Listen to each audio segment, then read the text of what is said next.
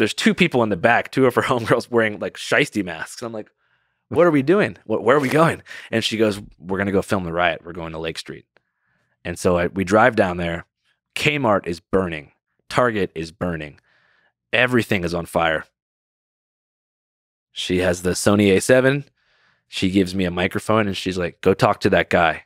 And that was a guy with a Molotov cocktail in his hand who had just burned Kmart down. And so I go, what should I ask him? She goes, what's on your mind? So I walk up to him and I'm like, what's on your mind?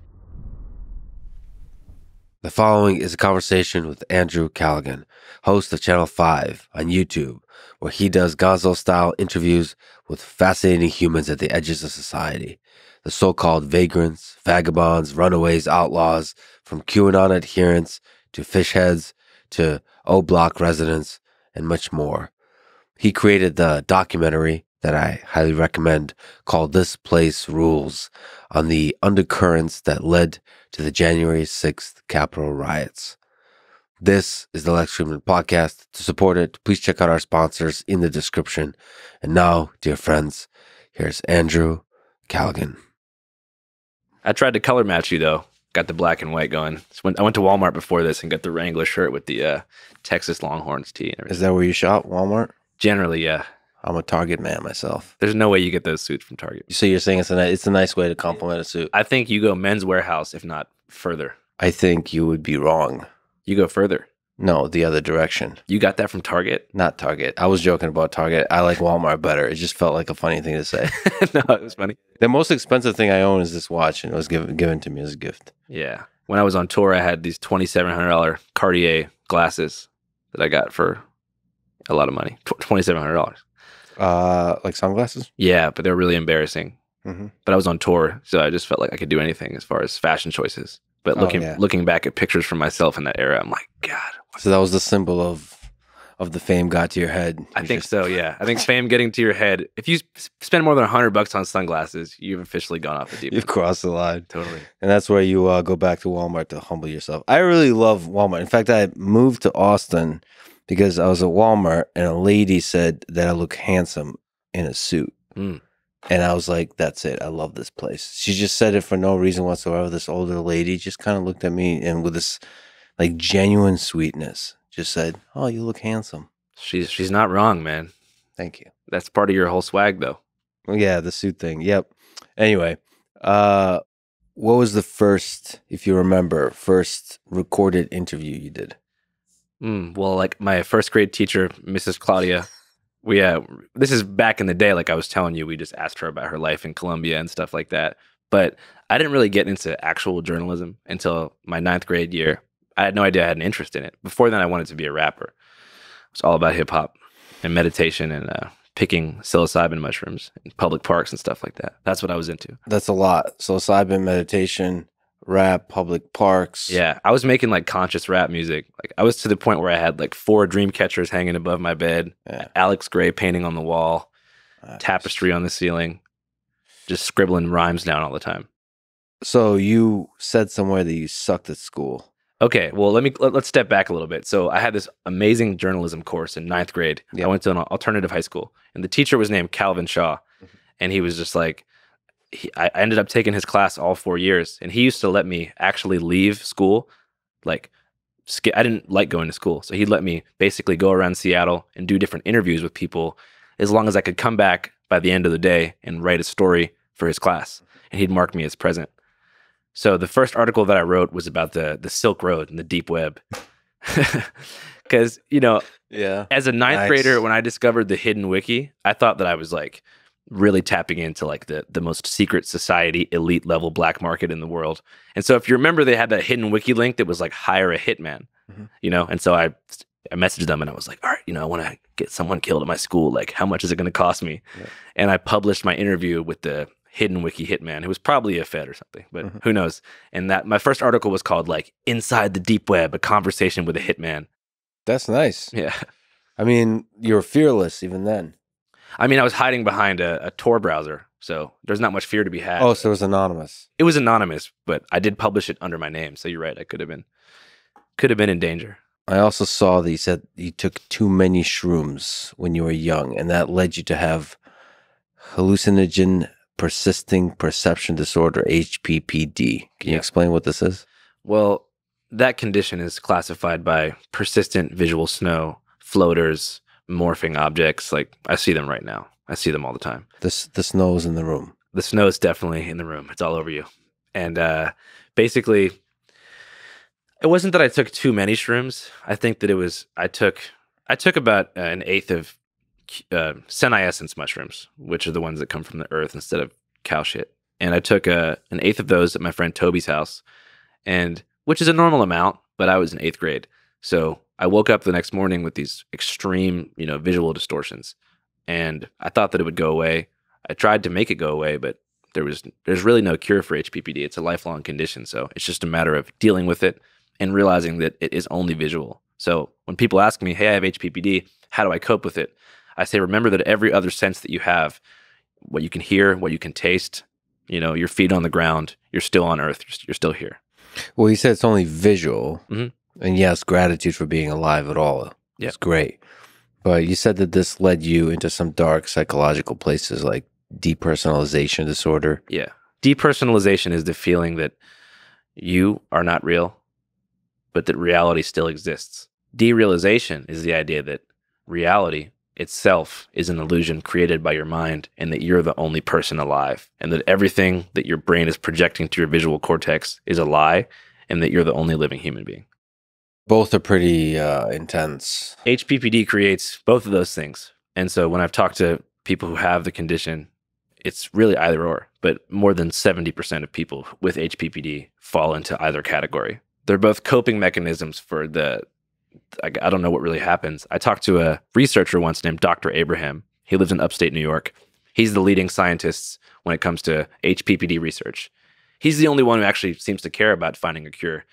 And the only known treatment right now is alcohol and benzodiazepines. That's not good. Right. So alcoholism, something that came into my life pretty early. Alcohol abuse as a result of that experience, because that helps with the visual symptoms, makes some of the static go away. Man. Never tried benzos though. So can you explain to me where in that spectrum you are? So do you sometimes have a sense that you're not real?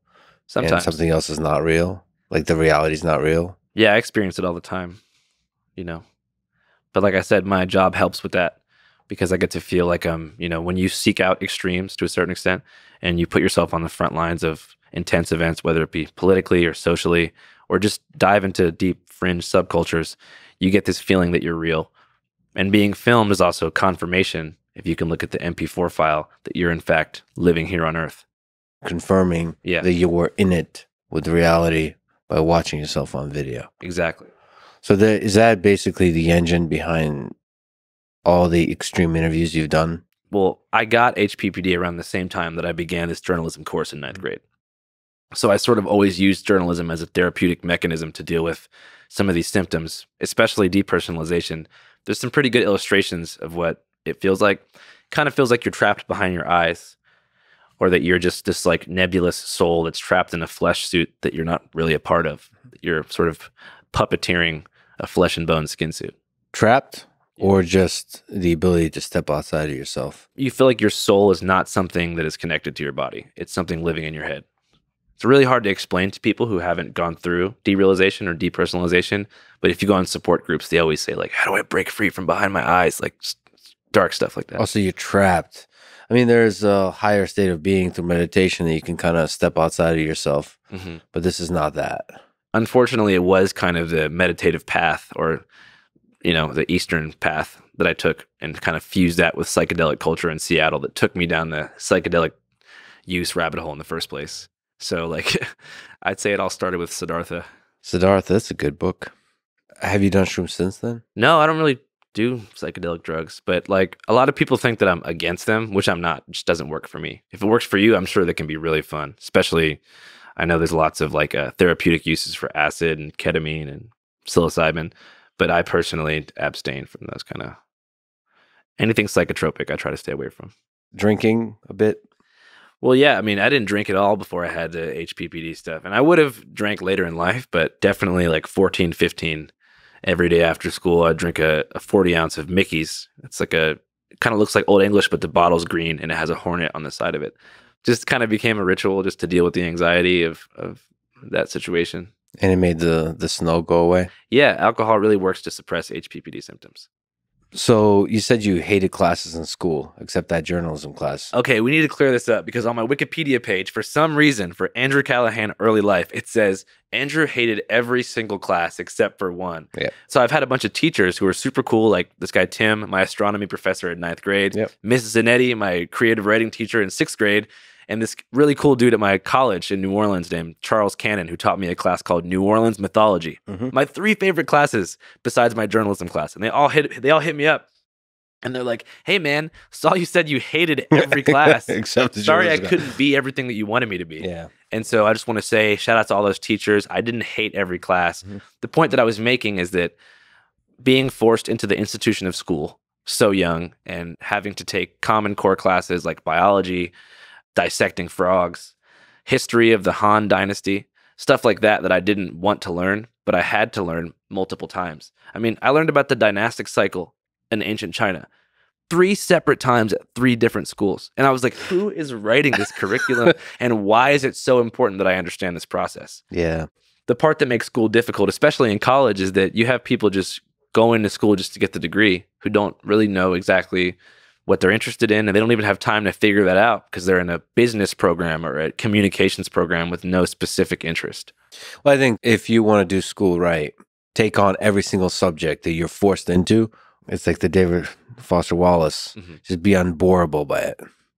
Just really go in as if ancient Chinese dynasties are the most interesting thing you could possibly learn. And it is somewhat interesting, the Silk Road and the Great Wall and terracotta, the soldiers and stuff. But I'm just saying, like, when I got to college, I signed up for journalism school, right? And I didn't get to take a media class until the 2nd semester. And, you know, I had to take everything prior to that. And I'd already spent so much time. I just think the excruciating boredom of schooling left a bad taste in my mouth. But there was individual classes that I liked a lot. Yeah, there should be some choice. Or maybe a lot of choice, even at the level of high school, for what kind of classes you pursue. Yeah, for sure. And you're also saying, so Wikipedia is not always perfectly right. No, but it's just interesting because, like, I've said so much in podcasts, but that's what they isolated. And I've gotten that question before, which I understand. It's the first thing on my Wikipedia page, but it makes me sound like a super hater. Have you ever seen this Instagram page called Depths of Wikipedia? Oh, it's great. Oh, it's so good, dude. You said you love journalism. What did you love about journalism? I mean, what hooked you? On a basic level, everybody wants media coverage, right? Everyone likes to be on camera and get exposure for whatever they're doing. And so being a journalist and being almost like a portal for exposure for people allows you to be on the front row of everything that you want to be a part of. You get to be in the front row for history as it's unfolding because everyone wants to be covered. So being a journalist gives you a ticket to everywhere that you want to go in life. And so it allows you to step into different realities almost and then go back to yours. And it just keeps life interesting. Buy the ticket, take the ride. Hunter S. Thompson, is he up there as one of the influences? Who are your influences? I think the early Daily Show was so good. Sacha Baron Cohen, huge influence. I mean, that was like the Ali G show, especially. I think Louis Theroux's broadcasts on BBC were great. I was really into Hunter S. Thompson too, but not really until college. You know, I really like a particular Hunter S. Thompson book called The Great Shark Hunt, where he covers the Ruben Salazar murder by LAPD or LA Sheriff's Department in Boyle Heights in the 70s, and his relationship with his lawyer Oscar Acosta, and that whole saga is great. Fear and Loathing, I like, but not as much as his straightforward reporting. Because there's the Gonzo side of Hunter, where he's like saying he's taking drugs and seeing shit. And there's the other side of him, which is like an actual reporter interested in telling a story that has news value. So it's 2 different lanes for him. There is something about you that makes people want to say you're the Hunter S. Thompson of this generation. And I don't think they mean the drugs. I think they mean some kind of non-standard willingness to explore the extremes of humanity. And like almost a celebration of the extremes of humanity.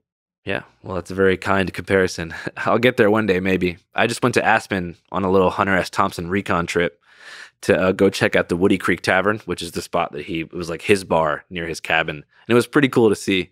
Unfortunately, it's kind of turned into not a dive bar now, but it's a sit-down sort of country restaurant.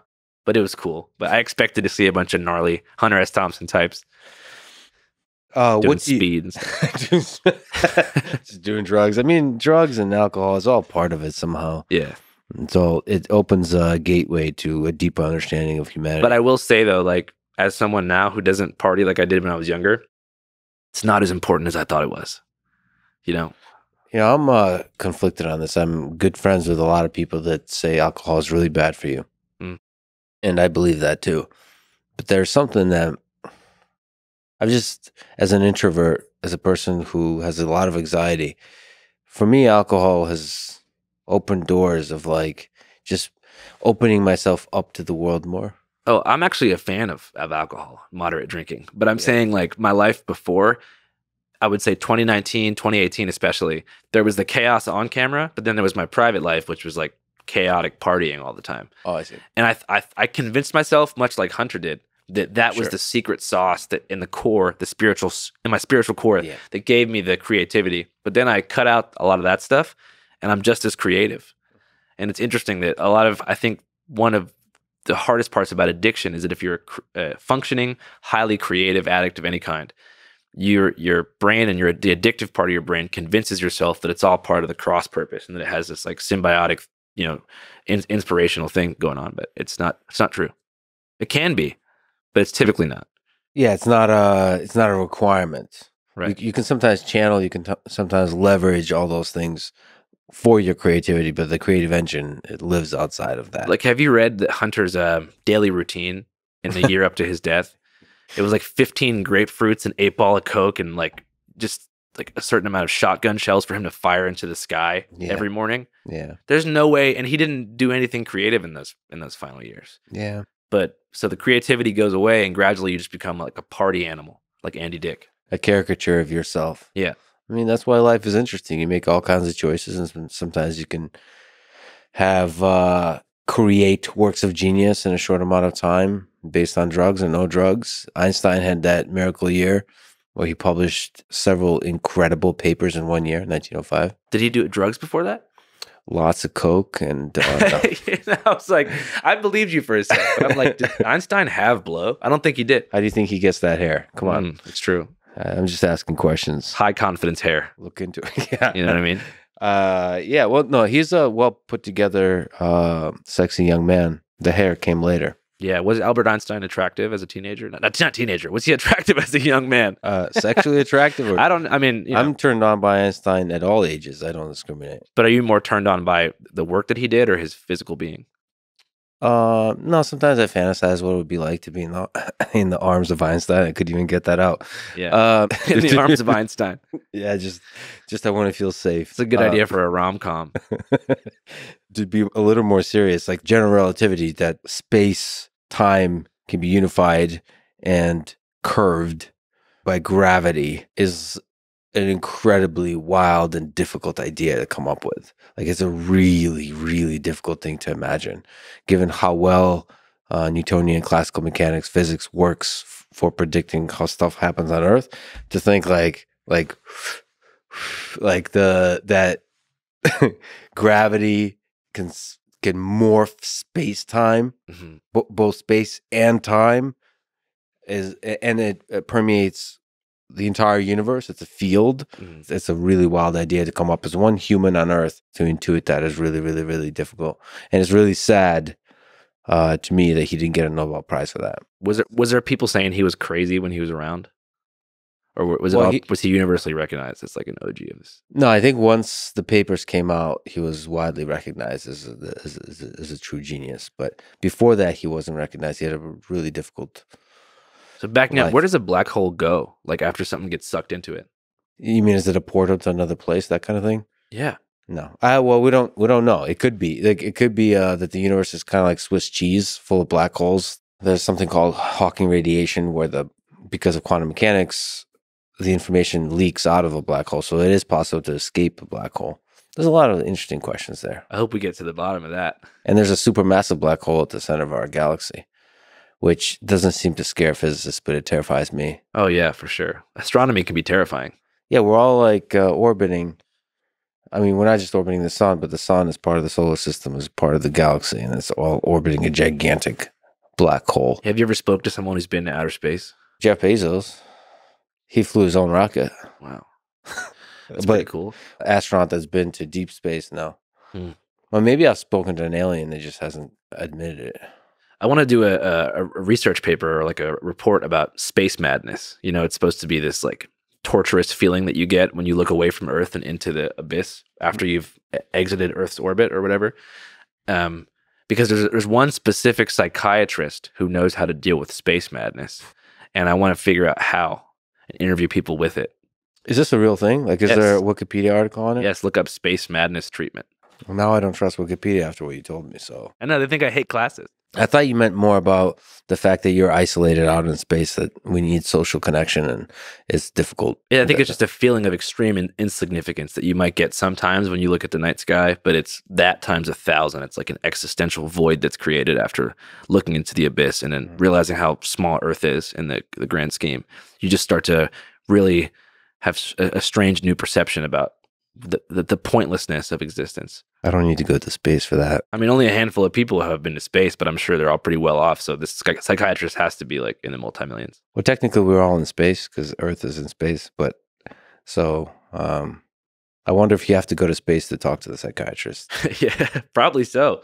Well, technically we're all in space. So he can't, that's a boundary he can't have. But not everyone believes that, as you've seen from my work, probably. You're right. And those are important people that are asking important questions. Yeah.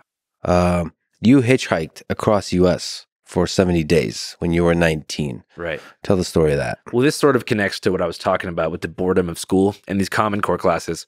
So after my first year of school, where I lived in the dorms, like a old school dormitory building at a school in New Orleans called Loyola University, I wanted to just do something. I felt so bored. I was working for the school newspaper for that whole first year. It was called The Maroon.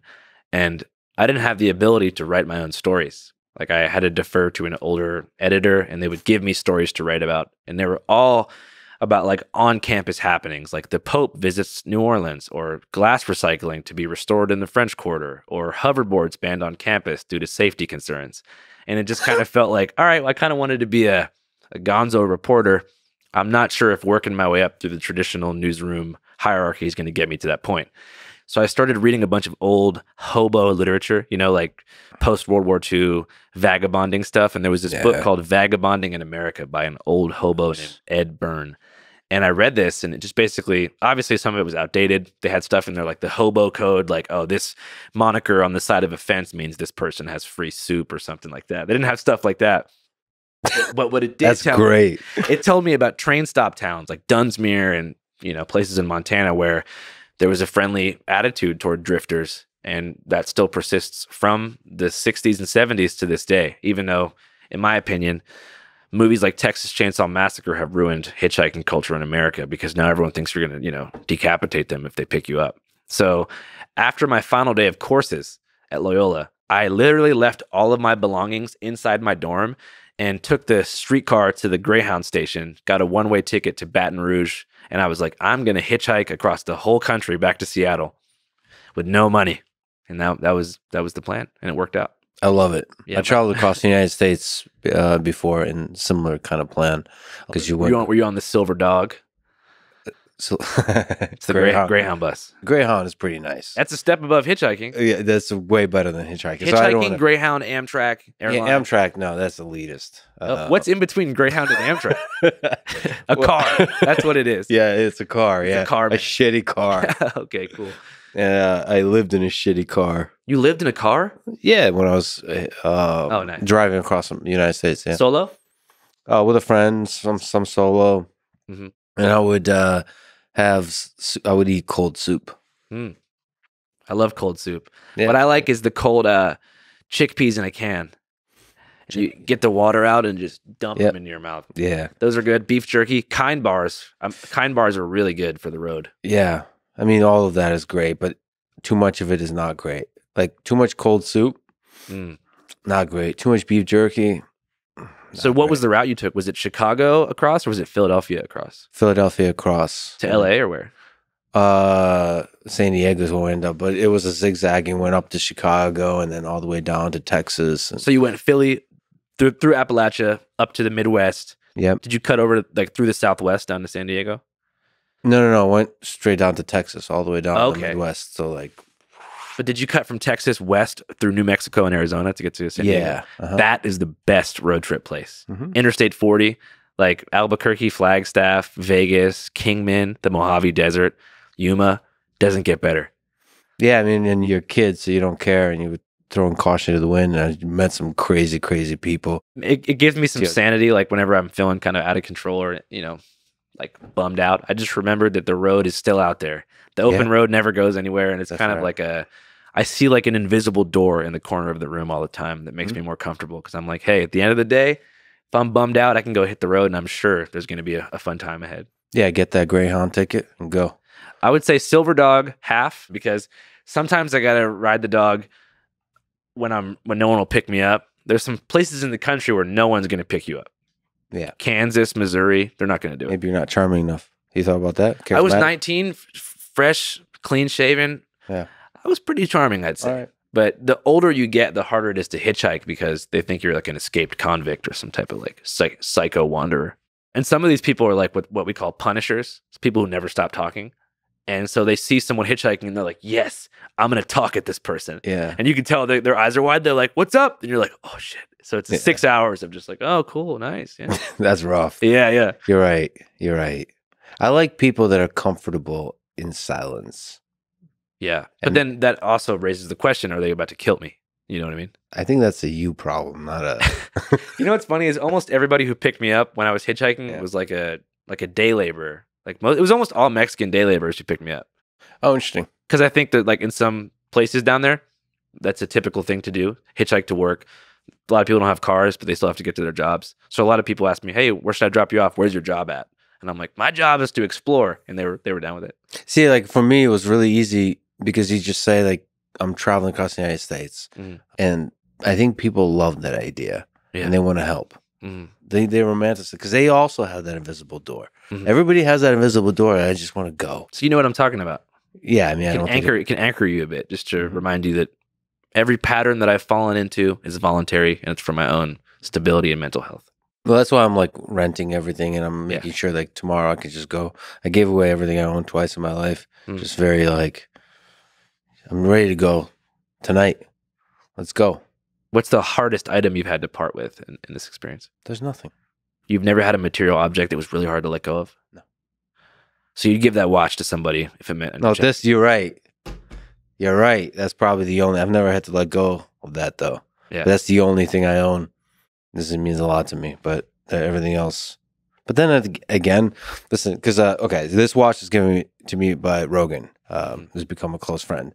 But like whenever I romanticize the notion that this watch means a lot to me, he's like, don't worry about it. I'll just get you the same one again. Yeah. I was like, God damn it. It's a pretty sick ass gift, though.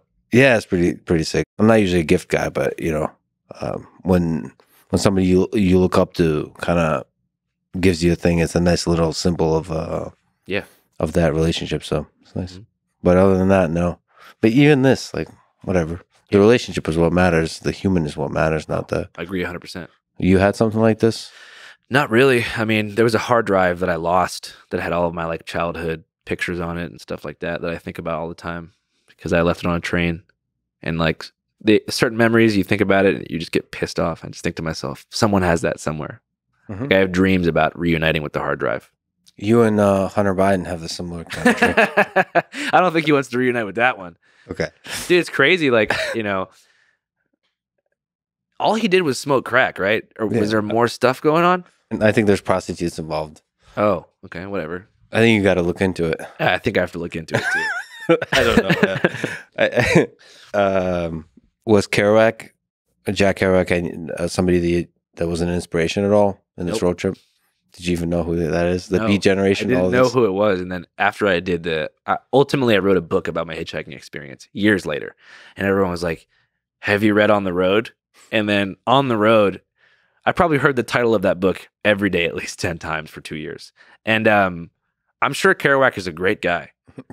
I mean, I'm not too familiar with the Beat Generation. It's a great book. It's you read it or no? I refuse to read it. People even have gifted it to me, been like, hey man, you're going to love this one. And I'm like, is that on the road?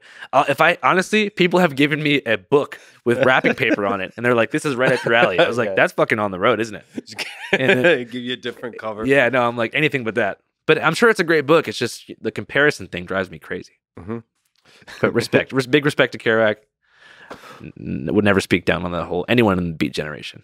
What are some interesting moments you remember from those 70 days? Man, there was so much. I mean, getting mistaken for a gay prostitute on my first hitchhiking ride in Louisiana was pretty funny. Where did you come from and where did you go? Well, I mean, the journey began in Baton Rouge, and the first destination was Houston, which is about 4.5 hours west on Interstate 10. So I'm in Crowley, Louisiana. I'm on the side of the road, and I guess this was a cruising truck stop. It was known for being a place where male lot lizards would go to procure clients.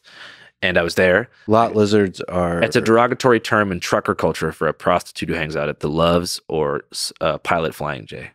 Large interstate truck stops. Now, trucker culture, as it once was, is pretty much finished because of the live stream cameras they have inside of the trucks now. So you can't snort Sudafed or pick up anybody. You can't even pick up a hitchhiker or you get fired. Killed all the romance. Yeah, definitely. The old school outlaw trucker lifestyle, unless you're an owner operator who's not even in a union, which is like a real cowboy way to haul loads, you can't do that. You were mistaken for a lot lizard. Mistaken for a lot lizard by a small man from Honduras with a spiky leather jacket covered in studs. Nice. Didn't speak any English, but I thought he was just a nice guy. And then he pulled over at there's private theaters in the South where they have confessional booths set up and they have 3 channels and people go in there and, It's porn? Yeah. People go in there and, please themselves. Right. Yeah. So I thought he was taking me to one of those. And I was like, all right, cool, man. Yeah. If this guy wants to go jerk off, I'm just going to wait in the car. It's all good. I don't discriminate. But then, I was like, he buys a booth for me. And I'm like, okay, it's nice. I'm not really in the mood to watch porn with this random guy. So he gets in the same booth as me. And he starts jerking off right next to me. And I'm like, oh, man, like, I don't think this is chill. I'm like, dude, can you stop? Like, can you stop jacking off? And he's like, what do you mean? Like, I thought this is what you want to do. Like, I have money for you. Like, what's up? Yeah. And I was like, oh, no, I'm just a regular guy. Yeah. He was super cool about it. He started laughing. He's like, oh, my bad, man. I thought you were, selling something. I said, no. And he said, oh, it's all good. And he gave me a ride all the way to Houston. That's great. Yeah, we talked about anything except that for the rest of the car ride. That's great. They just rolled with it. Oh, sorry about that. I mean, I had about a foot and a half on this guy, so I wasn't too scared. I also had like a knife in my pocket, but I didn't want to stab him, especially not at a place like that. And you were still, that didn't like leave a bad taste in your mouth. Well, I figured that can't happen again. It can't keep happening. So I was like, all right, if I got this out of the way the first ride, the following rides are going to be spectacular. Yeah, I mean, who among us have not been mistaken for a lot lizard? Yeah. It's a fact. You heard it here first. What else? What some interesting, beautiful people that you've met? Well, I used the app Couch Surfing to find places to stay. I remember Couch Surfing. Now you can only submit like 5 Couch Surfing requests a day, unless you're a premium member, which means you also host people. Wait, Couch Surfing still around? Yeah, totally. Oh, nice. But it's evolved obviously into a different thing. Airbnb is a kind of competitor to that, right? Couch Surfing is free though. Right. So Couch Surfing, they call it like the CS community. So basically there'd be these like couch surfing superhosts in different cities. Like there was one in Santa Fe, this firefighter dude who had like 15 other couch surfers there chilling. Nice. So I would do it everywhere. A lot of them were Catholics, so it was their way of giving back. A lot of them were nudists. And so I didn't realize that there's a small little section at the bottom of someone's couch surfing profile that says clothing optional. Yes. And that means if you go there, I thought it meant like it's cool if you walk to the bathroom in your underwear. No, if you go there, everyone's going to be butt naked. So I made that mistake a few times. Not that I'm anti-nudist, but I didn't want to, I wasn't ready to take that leap of faith. And it was just great. Couch surfing hosts were amazing. Yeah.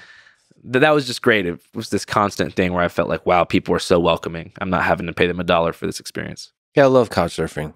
Yeah. For me being an introvert, just crashing on a person's couch, being essentially forced into a great conversation is great. Yeah. The one thing that gets exhausting about hitchhiking is constantly thanking people, being in like sort of constant superficial gratitude everywhere all the time. Like, oh, thanks for letting me sleep on your couch. Thanks for the food. Yeah. Part of the reason I wanted to live in an RV later in life is to avoid having to constantly live in this like, thanks so much type of frequency, because it's exhausting to constantly, hey man, thanks. I think the shallowness of that interaction is exhausting, not just not the thanks. Yeah, if it was a true favor, of course I love giving people gratitude for that. But just this thing where everyone who picks you up is, you know, you get 8 rides a day, you're like thanking 8 people a day like they're, you know, the second coming of Jesus. You start to feel a little bit debased. What'd you learn about people from that journey? That's your first time really kind of going into it. The American public is just so kind overall. I mean, they're so like embracing depending on who you are. And specifically though, the Christian family people of the US who drive in minivans and have that fish sticker on the back where it's like Jesus fish, and then they have the family sticker, you know, where each member of the family is a stick figure. Those people never picked me up and would flip me off with their whole family. Sometimes they would throw full Dr. Peppers at me as a family while I stood on the side of the road. As a family, together. They would yell shit like, go to hell, hippie, when I was on the side of the road. And so it's weird that the most charitable Christian American family values people never gave me any charity or even conversation. They were antagonizing me and saw me as like a hippie left over from the 60s who needed to go to work, go to Vietnam. I don't get it. Yeah. But the people who really extended a hand to me is people on the margins. Yeah. People working on seasonal visas, people whose cars have, you know, less than a quarter tank left, people struggling with addiction who saw me struggling, or at least they thought that I was, because they assumed I was hitchhiking, not out of adventure, but because I had no car, and were willing to sacrifice their day almost sometimes to take me exactly where I needed to go. That's beautiful, man. I've had similar kind of experience that people who are struggling the most are the ones who are willing to help you when you're struggling. Yeah.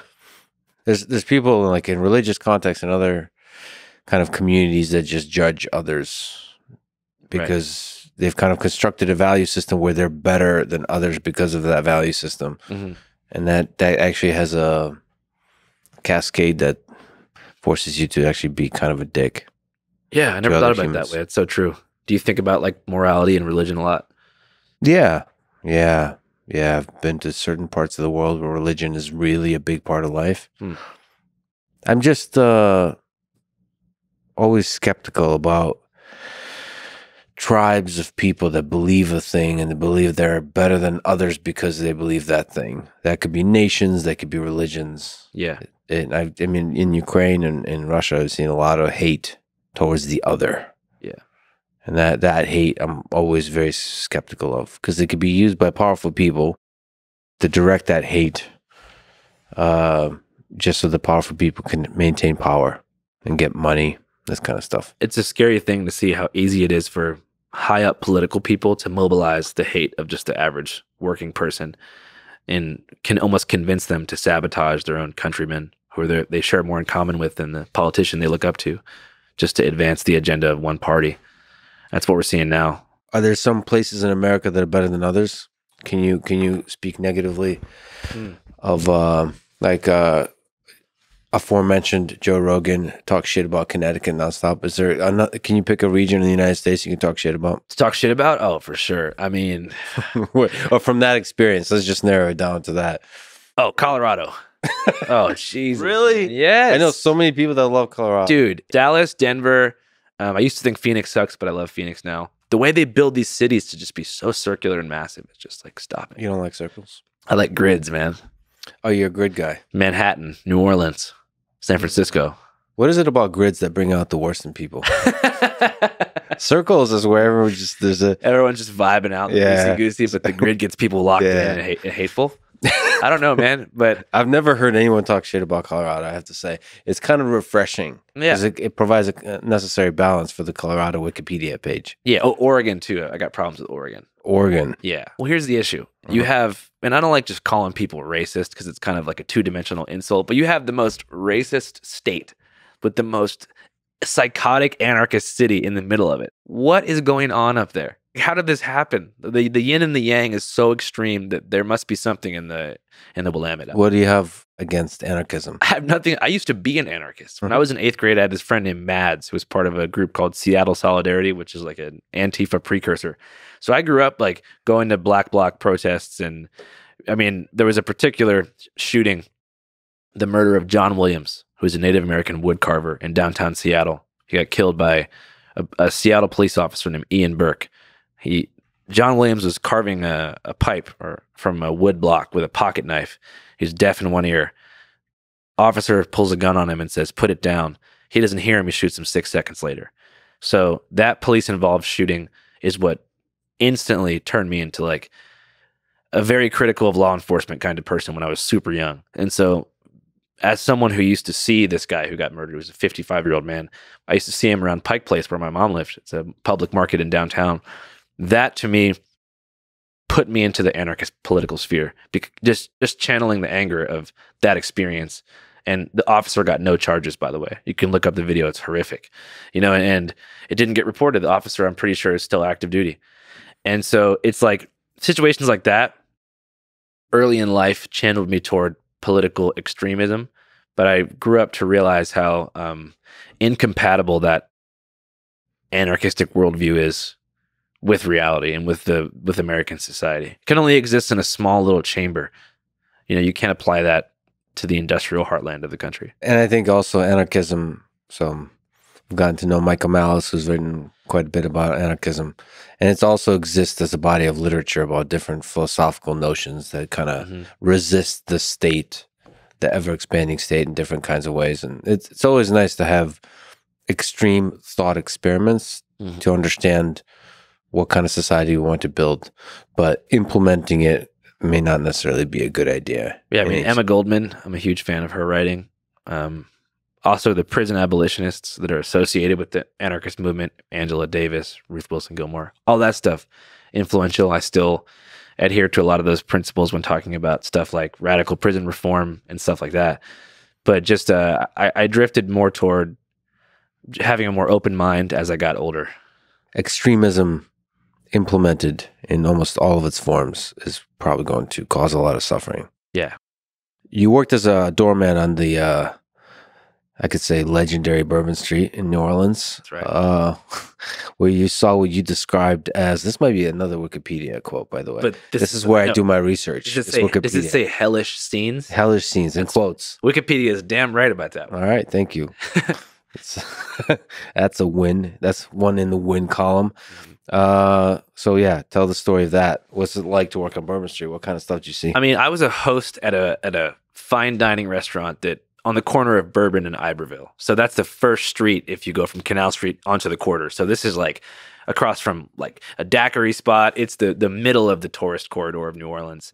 And the spot was kind of like a tourist trap. It was called Bourbon House. The food was good. Chef Eric, I don't want you to see this and think you don't make good andouille sausages, but it was overpriced. And so we had to maintain this like fine dining facade on a street where almost everyone is like throwing up, fighting, or is half naked. So there was this policy. We had these giant glass windows next to the tables. So if you're eating at a Bourbon House, you can look out onto Bourbon Street and you can see as you're dining a full panoramic view of all these partiers throwing beads, boobs, all that. Yeah. We had this policy where if we're serving someone, we can't look onto Bourbon Street if something crazy is happening. So if there's a fight or something like that, we can't look, right? So there is a dude, I remember I'm fucking serving a table. There's a dude in a Batman mask, butt naked, with 12 pairs of beads, just jerking it. Yeah. Back to jerking it. Full on. He's jerking it, right? And every single person at the restaurant's looking out there like, look, they're taking pictures. And the manager, Steven, looks at me. He's like, keep your fucking eyes on the table. So I'm serving these people, and I'm like, you like red beans and rice? Or would you like some Creole? Fucking da-da-da. And there's just this dude. And, ultimately the manager went out and, escorted him further down Bourbon Street. But, I would get off work at around midnight every night. And that was when Bourbon Street is at its most chaotic. And so I lived in the French Quarter as well. So I lived about 12 blocks down Bourbon in a small Creole cottage in a cute little like orange, old school New Orleans 1-story spot. I lived in the attic above these gay meth dealers named Frankie and Johnny. Oh, wow. And so I would get off work and I would basically have to walk through like this battlefield. I mean, it was a battlefield. Getting home was out of like the Warriors movie. It was The almost best impossible. of humanity on display. Yeah, it was like Kensington, Philadelphia, but just alcohol. You know what I mean? Oh, it's all alcohol, but it's a lot of visitors, right, from outside. Almost all visitors. Yeah, And that kind of would set the flow for the weekend. For example, if the Raiders were playing the Saints, Raider Nation, and they do not play around. If it's the Patriots, that's a whole different crowd. They think they're better than everybody else. yeah. Well, they technically are better than everybody else, but yeah. But people from Massachusetts aren't like the cream of the crop in terms of like American superiority. Strong words. Yeah. No offense, but I mean, No, I'm sure they won't take that as they are good at fighting, though. I'll tell you that. All right, great. New England has hands Right. compared to some places. Which places are those? Colorado? Colorado has no hands. Yeah. The West Coast, not too much hands. That's why you feel safe talking shit about Colorado. But if you get to the corn-fed parts of East Colorado, I mean, Yeah. these guys got hands bigger than my head. They'll beat Yeah. the shit out of me. But anyways, I'd walk back to my house on Bourbon Street, and I would be sifting through this battlefield. And I had a friend at the time who was like, "Yo, we should do a taxi cab confessions type spinoff where we ask people to confess a deep dark secret, and we post it the next day." And so we tried that, and it went viral on Instagram instantly.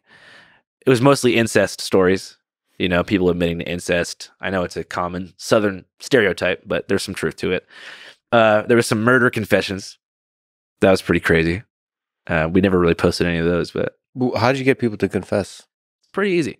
And New Orleans has a homicide solve rate of like 22%. So, I mean, most of the time, they'll just tell you. I remember I was walking down Bourbon, and I asked this kid, I was like, "What's your deepest, darkest secret?" And he told me, he's like, "I just smoked a dude in the Magnolia." It's a project housed in the Third Ward, project development. And they said, "I just smoked a dude in the Magnolia playground for touching my sister, molesting his sister." And I was like, "What?" And he was like, "Yeah, look it up." And I was like, "All right, hold on." And it was like, "Man found dead in Central City playground, like appeared to be homeless, shot execution style." So I told the kid, I was like, "Why'd you tell me that?" He's like, "Man, put that shit out there. Like, I'm trying to go viral. Like, tag me too." Oh, wow. I was like, "Dude, I don't think you understand that even if you're a juvenile," he was probably 15, Yeah. you can get juvenile life in Louisiana for a homicide, even if it's, justified.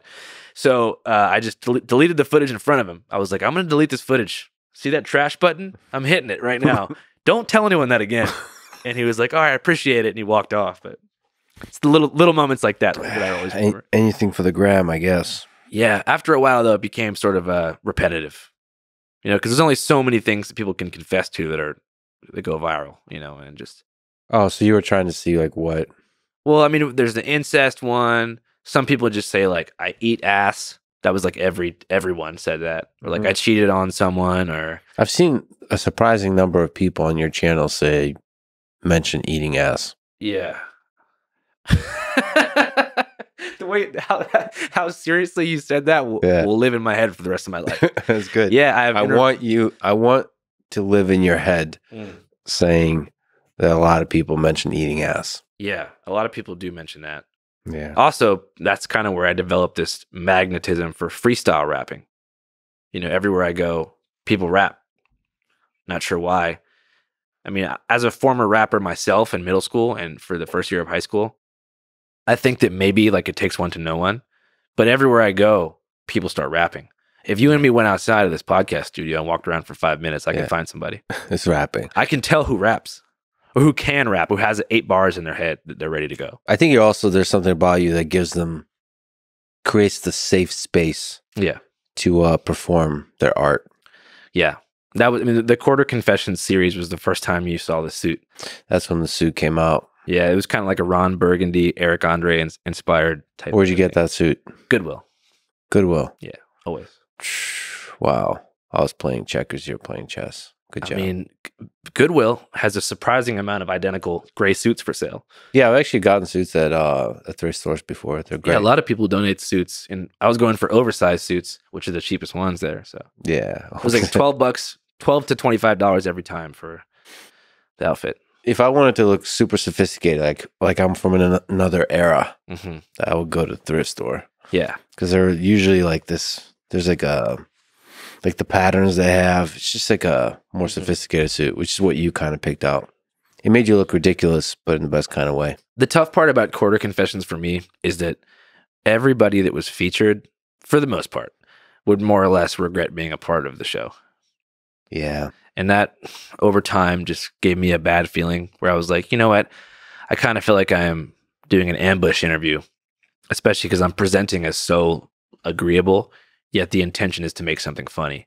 Yeah. And I get that that's what people do in the satire sphere. I'm sure Ali G and Bruno and Borat did the same thing.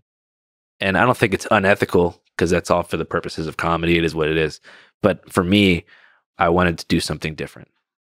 Yeah, because there's an intimacy to confessing a thing. Right.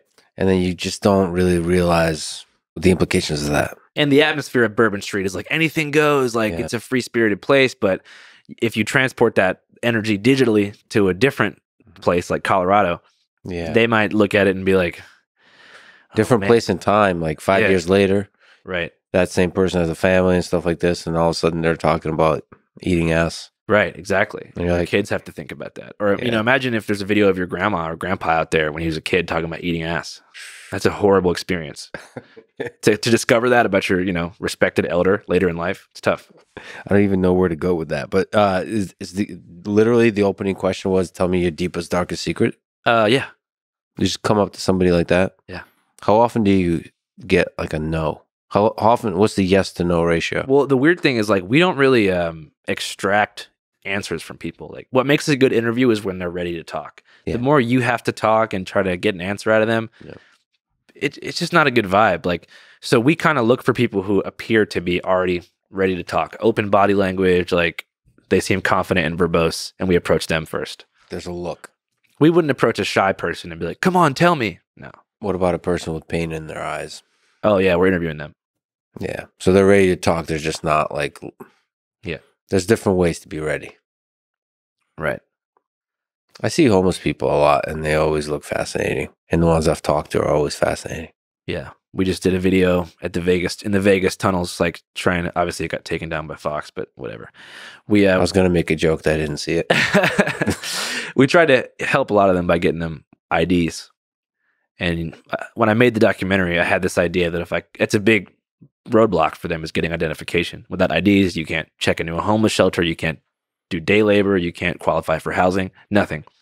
So when we interviewed them, they'd basically tell us, if I had my ID, I wouldn't be here. And so we said, okay, we're going to really help this time. We're not just going to talk to them about their struggles. We're going to actively go out and get them IDs at the DMV. So we did that, and nothing really changed in their life. And we sat down with a recovery specialist who works directly with them day in and day out. And he explained to me that he's been trying to do the same thing I tried to do in a 1 week period for the past 10 years. And that they have deeper underlying traumas and pain that need to be dealt with far before they even take the steps to enter society as a housed person. That's a heavy truth right there. Breaking that shame cycle has to come first, because you got to think, right? Like, I'm from a generation that romanticizes vagrancy and homelessness to a certain extent, if it's called van life, or if it is done in a way that's sort of like Rolling Stone, Willie Nelson, Hit the Road. People who are above 50, they feel really embarrassed to be in the spiral of homelessness. They feel like failures. A lot of them have kids who they weren't there for. That's not the kind of pain that can be dealt with by giving someone a tiny home.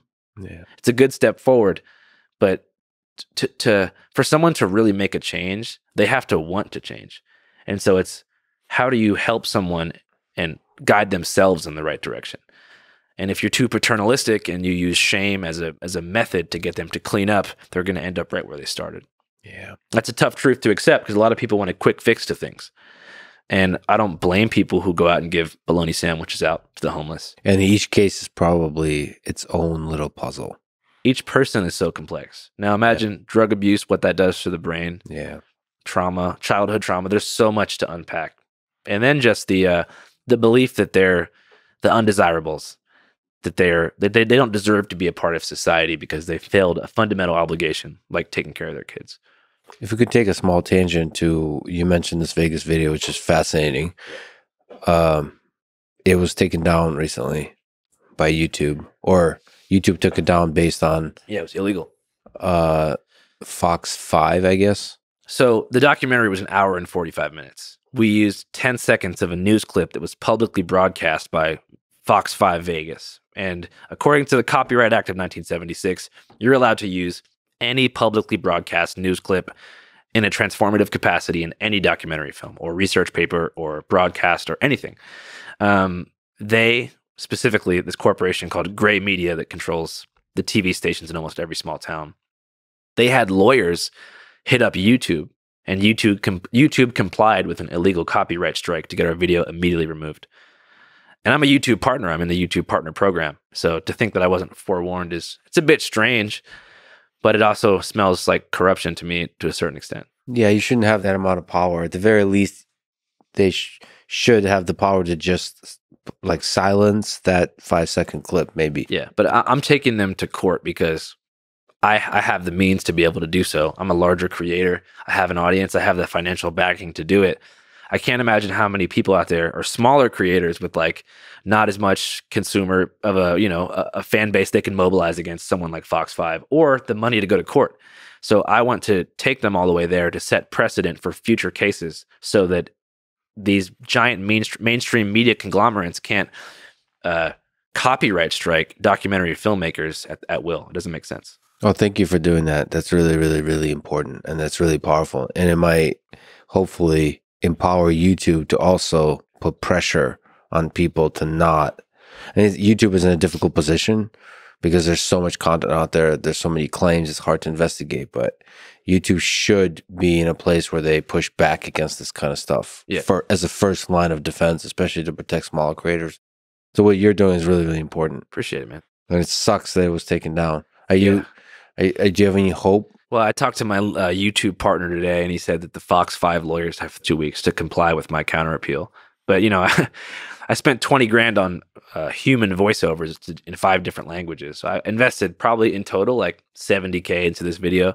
So even if it gets reinstated, the steam's kind of been taken out of its trajectory. But also it's just like a really important video. It's good for the world. And yeah, why the hell would Fox 5 have a vested interest in having the video taken down? I just hate it when people do that to videos or to creators that are doing good in the world. Yeah, it's not an expose on the mayor of Las Vegas.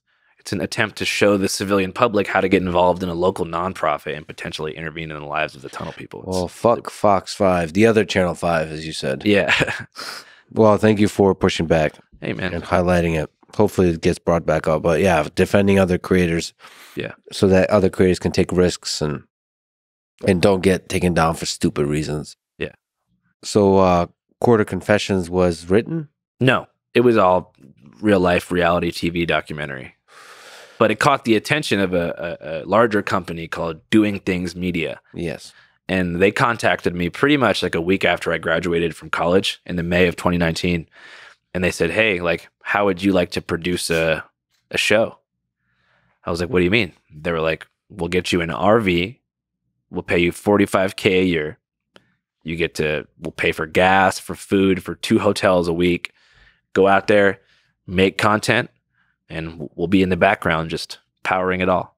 And that was the birth of All Gas, No Brakes. Yes. I mean, All Gas, No Brakes was named after a book that I wrote called All Gas, No Brakes, A Hitchhiker's Diary, which chronicled the 70-day journey that we were just talking about. It's a tough book to find, by the way. Oh, yeah. There's only a few copies left. I'm thinking about doing a reprint at some point down the line, but I sold off the last 100 copies like a month and a half ago. Mm-hmm. Yeah. Until then, you guys should go read On the Road by Jack Kerouac. Yeah. You should read it. I don't know if you read it If before. you can't get my book, get On the Road by Jack Kerouac. It's great. It's the best. When's your birthday? I'll send you. April 23rd. Okay. I'm a Taurus. Coming soon. Typical Taurus, yeah. Yeah. I'm a typical Taurus man. I'm a Scorpio moon. Just write that down. What's the time when you were born? 11:30. 11:30 at night? Of course. Yeah. Typical. This guy knew it. That's the real science. Yeah. Anyways, so the idea of All Gas No Brakes as a show was to combine the I guess road dog ethos of the All Gas No Brakes book with the presentation and editing style of Court of Confessions. So it's to take Court of Confessions on the road that was pretty much like a simulated hitchhiking experience, but with the editing and like punchy effects of Court of Confessions, which is like I wear a suit, we do the fast zoom ins, little effects, stuff like that. It was those were the best years. It was just so fun. I mean, imagine you're fresh out of college. You were just a doorman interviewing people about like, you know, making out with their cousin and stuff. And then boom, this company that you've never even heard of is willing to buy you an RV and give you $45K a year, which to me at the time was more money than I could possibly imagine. So I called my dad. I was like, Dad, I need you to find me an RV, because he's the only guy I know who knows about cars. And even he doesn't know much about cars. So he's like, all right, I'm on it. So the RV was $20,000. And the first event that we were called to cover was the Burning Man festival. And that was tough because Burning Man is not too keen on filming.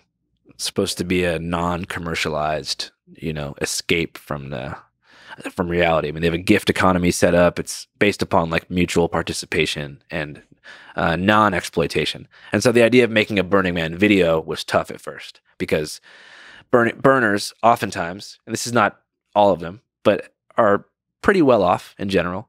A lot of them have tech jobs, are pretty high up in Silicon Valley, and Burning Man is where they go to take off, you know, to take the edge off and basically become their burner persona. On the playa, they become reborn, and they take ketamine and they wear kaleidoscope glasses and steampunk hats, and they, you know, snort MDMA and they run around the sand, listen to. Do you snort MDMA? That's one I need to do. Yes, you can. Yeah. I thought it's a pill. I didn't know. It's better to take it in a pill or water, but you can snort MDMA. I definitely need to take MDMA. I'm already full of love, but like that, I'd probably go on another level. Yeah, don't snort it because it'll only last for you like 90 minutes. Let me write that down. Yeah. So anyways, we didn't know what to do because we'd try to film. Don't like, snort. The initial idea for All Gas No Brakes was to, instead of asking people, what's your deepest, darkest secret, it was, what's the craziest trip you've been on? So the idea was to not satirize drunk people, but satirize people who are fried on acid. Oh. And so we went to Boulder real quick, did a test interview with some lady who talked about seeing ancestral aliens during a peyote retreat. And so it's pretty easy to extract trip reports from hippies and, you know, gutter punks and stuff like that, or oogles.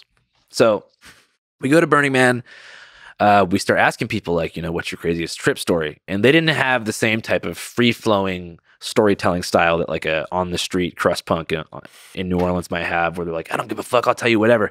These people were very bottled up about what they were willing to disclose. So we went on Burning Man Radio and we did a broadcast and we said, hey, we're psychedelic journalists. It was me and my friend CL at the time. I said, we're psychedelic journalists.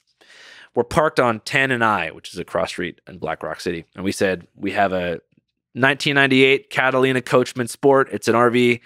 We've set up a podcast studio. We're doing a show about psychedelic voyages. Yeah.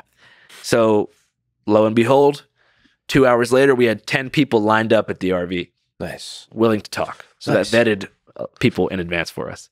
And so we did a couple interviews, and that was that. Well, what were some of the stories from the trip reports?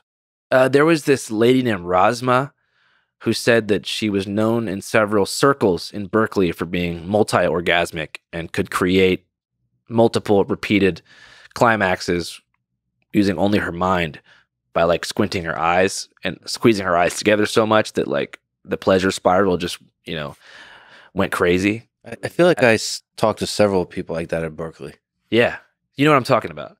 Not that, well, yeah, that lady. I think she manifests herself in many forms. Yeah. Right. So, but still, it was on the cruder end. There was one guy named Kimbo Slice was his burner name. He talked about taking a shit after taking like a quarter of mushrooms and how he was like seeing his childhood and visualizing his past life, you know, as the turds were flowing into the toilet, and just talks about the psychedelic union between pooing and taking shrooms. So he was very visual with his words. Yeah, so there was stuff like that. I interviewed Alex Gray, which was super cool, about his first trip in San Francisco when he was in 1971, shortly after the Summer of Love. I got to do some pretty cool interviews, but still it was a semi-ambush style. I wouldn't say that we were doing journalism yet. It was still comedic video work, you know? Was there a narrative that tied it together? It's like really just a trip, comedic almost with the interview, and then I go Burning Man, and then it's on to the next one. So I guess that could give a loose structure, but it's just like a punchy and slapstick thing. Everything was going good until we interviewed this guy named DJ Soft Baby. He was wearing a golden leotard with, once again, kaleidoscope glasses, shirtless, dancing, and he was eating chowder out of a plastic bowl. And he was like, this chowder's so fucking good. He's like, this is the best chowder I've ever had in my life. And he starts putting the chowder on his face. And he's like, I want the chowder all over me. Yeah. And so we just go, hey, man, can you just do a dance for us real quick, just for some B-roll? He does a dance. We post it on Instagram the next morning. Doing Things Media CEO calls me, Reed. He says, all of our pages are down. And he's like, that guy you filmed dancing last night on drugs, putting chowder on his face, that guy's at the top of MIT. Top of MIT. I don't understand what that means. He went to That's like saying, my brother's a rocket scientist. He's like head of NASA or whatever. Well, I mean, the guy knows people in Boston. Okay. Not in the Whitey Bulger sense, but in the reverse sense. I have trouble believing that DJ Soft Baby. Oh, DJ Soft Baby was major. It could have been Harvard. It could have been, but it wasn't UMass. Listen, I don't think there's anybody that's at the head of MIT who's putting what was it all over his face? Chowder. Well, then you haven't been to Burning Man yet. Okay, I've not been to Burning Man. So, but I would have to consult my colleagues at MIT if they know DJ Soft Baby. So whoever it probably was Harvard. Let's put it on them. Okay, the top of Harvard. So he made some calls, to the tops, to the heads of big tech, and got all the Doing Things Media pages taken down. At the time, that was like a vast network of pages, and we ended up having to take obviously the video came down. And he held the entire network of Instagram pages hostage. And so that was he made us agree to never post that video again, and then somehow got all of our pages reinstated. So that was my first brush with powerful people on drugs, and that was probably my last brush with powerful people on drugs. So what did you transition into from there? I think after Burning Man, we went to the South, went to Talladega race weekend, went to a Donald Trump Jr. book signing, went to a Juggalo adjacent fetish mansion in Central Florida called the Sausage Castle. Juggalo adjacent sausage. Okay, can you run that by me again? It's a Juggalo adjacent fetish mansion in Central Florida. Okay, fetish mansion in Central Florida. Juggalo adjacent.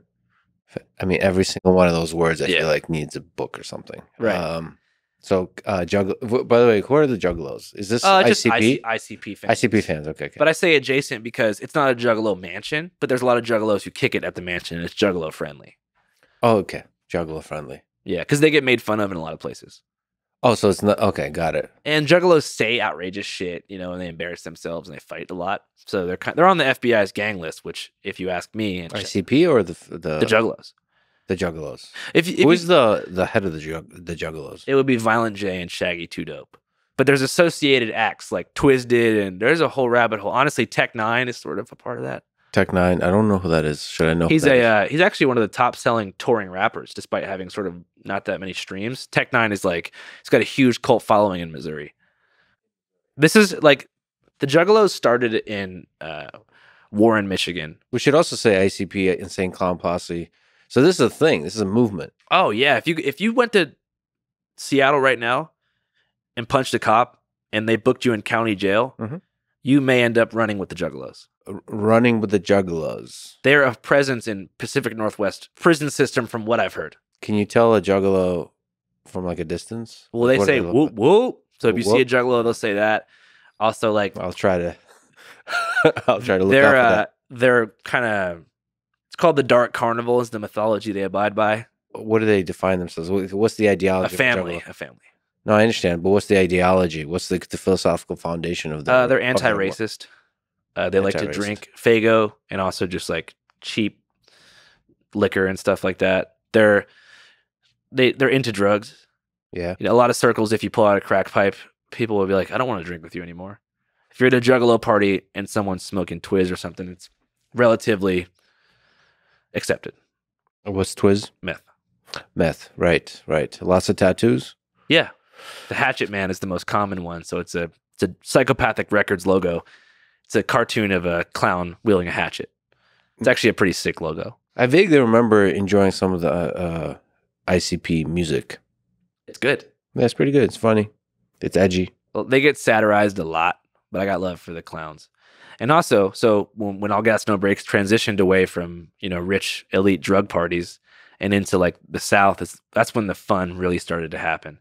living in your RV in Alabama and Florida and stuff is the best. Why? What is it about it? People are just so friendly down there, and Yeah. it's warm year round, and people are non-judgmental. It's just great. The South gets hated on a lot, especially in the coastal states. Mississippi and Alabama are kind of like the butts of a lot of jokes and stuff, but those are great states. No, I love it. New Mexico, Albuquerque, all those. Oh yeah, the ABQs. It's great. ABQ, what's that? Albuquerque. It's what Jesse Pinkman called it, as the ABQ. Oh shit! The depth of references you bring to the table is intense. It's okay. I met a lady in Albuquerque when I was traveling across the United States, and she said, "Take me with you." I said, "I'm sorry, ma'am, I can't." Yeah. But I think about that lady. I think you made the right call. I don't know. Yeah, On the Road. Yeah. By Jack Kerouac. Best book I've ever read in my life. There's a moment when he meets a nice girl on a bus, and they have a love affair. It was good. On the bus, or they? No. They went to California. Well, yeah, and there was a love affair on the bus, but it wasn't sexual. It was just romantic. It was in the air. It was in the air, which there is something in the air on the bus, like a Greyhound megabus, that type of situation. There's certainly something in the air. But it's a romance. There is, man. Yeah. When you travel across, because it's like strangers getting together, and you're like feeling each other out, but you're in it, like you each have a story, because you wouldn't be taking a bus unless you had a story. So especially if you're traveling cross country, there's something. You ever taken the dollar bus from Philly to New York, the Chinatown bus? Yeah, I have. Yeah, that's a great bus. The people on that. It's not a fucking $1 though. It was there's some that are $5. No. If you book it way ahead of time, which it's like $20. I was like, this is a fucking lie, calling it $1. I got on I don't know why I'm swearing. The anger came out. I apologize. Hey, swearing's okay sometimes. When I got last time I was on the Chinatown bus, there was like a rooster walking down the aisle. Actual rooster? Yeah, chilling. It was awesome. Well, there's a nice part of your film with a rooster. I forgot about that. Yeah, that felt almost fake. Yeah. Did you plant the rooster? No, the rooster. There's a place in Ybor City in Tampa where roosters walk around all the time, and we had a rooster parked there, right by the main drag. What did I say? We had a rooster parked. We had the RV parked in Ybor City for a long time, and the rooster laid eggs in the undercarriage. Nice. Back to the all gas no brakes thing, though. Yeah. So it was really fun making it, and then we started all gas no brakes in September of 2019. 6 months later, the country shuts down, and everything just hits the fan. I was actually here in Austin when it shut down. I was on 6th Street. I remember I don't just hang out on 6th Street all the time, but I was just here. You do. Come on. Let's just be honest. I do like 6th Street. Yeah. I like East Austin better, but I like 6th Street too. So anyways, the NBA shuts down. Everything's shutting down. So I went down to the Dirty Six, and I asked this doorman, I was like, are you guys ever going to shut down? He was like, fuck no, bro. The Dirty Six never closes. And I was like, all right, we'll see about that. Next day, plywood. And then I was like, all right, I thought my career was over when COVID hit. I was like, what are we going to do? Nothing's happening anymore. There's no more parties or Talladega races or Burning Mans to go to. So I went back to Seattle in the RV, and I just spent 4 months just depressed, living in the RV, trying to figure out what would happen. But all gas, no brakes went on still. This was the crazy thing about that period of time, is that when COVID hit, I'm sure you remember, everything turned political. Yeah. Overnight. In Seattle, if you went to a house party, you can get canceled, because people were like, oh, you're a super spreader. So if you wanted to socialize, even with a group of 4 or more, you had to do so with your phones damn near turned off. And a lot of people were doing hyper social policing at that time. Beyond that, in the South and in more conservative places, they were doing the opposite. They were trying to prove that they could hang out 500 deep with no mask to make a statement against the establishment. Yeah. So you had this polarization that led to more division. And that's when the anti-vax protests started. And I went to Sacramento, and the passion was unreal. This is about 2 months after the COVID lockdowns began. And that was my first political video, was at the California State Capitol in Sacramento, documenting they called it the Freedom Rally, but that's typically like anti-vax stuff. And it was real intensity.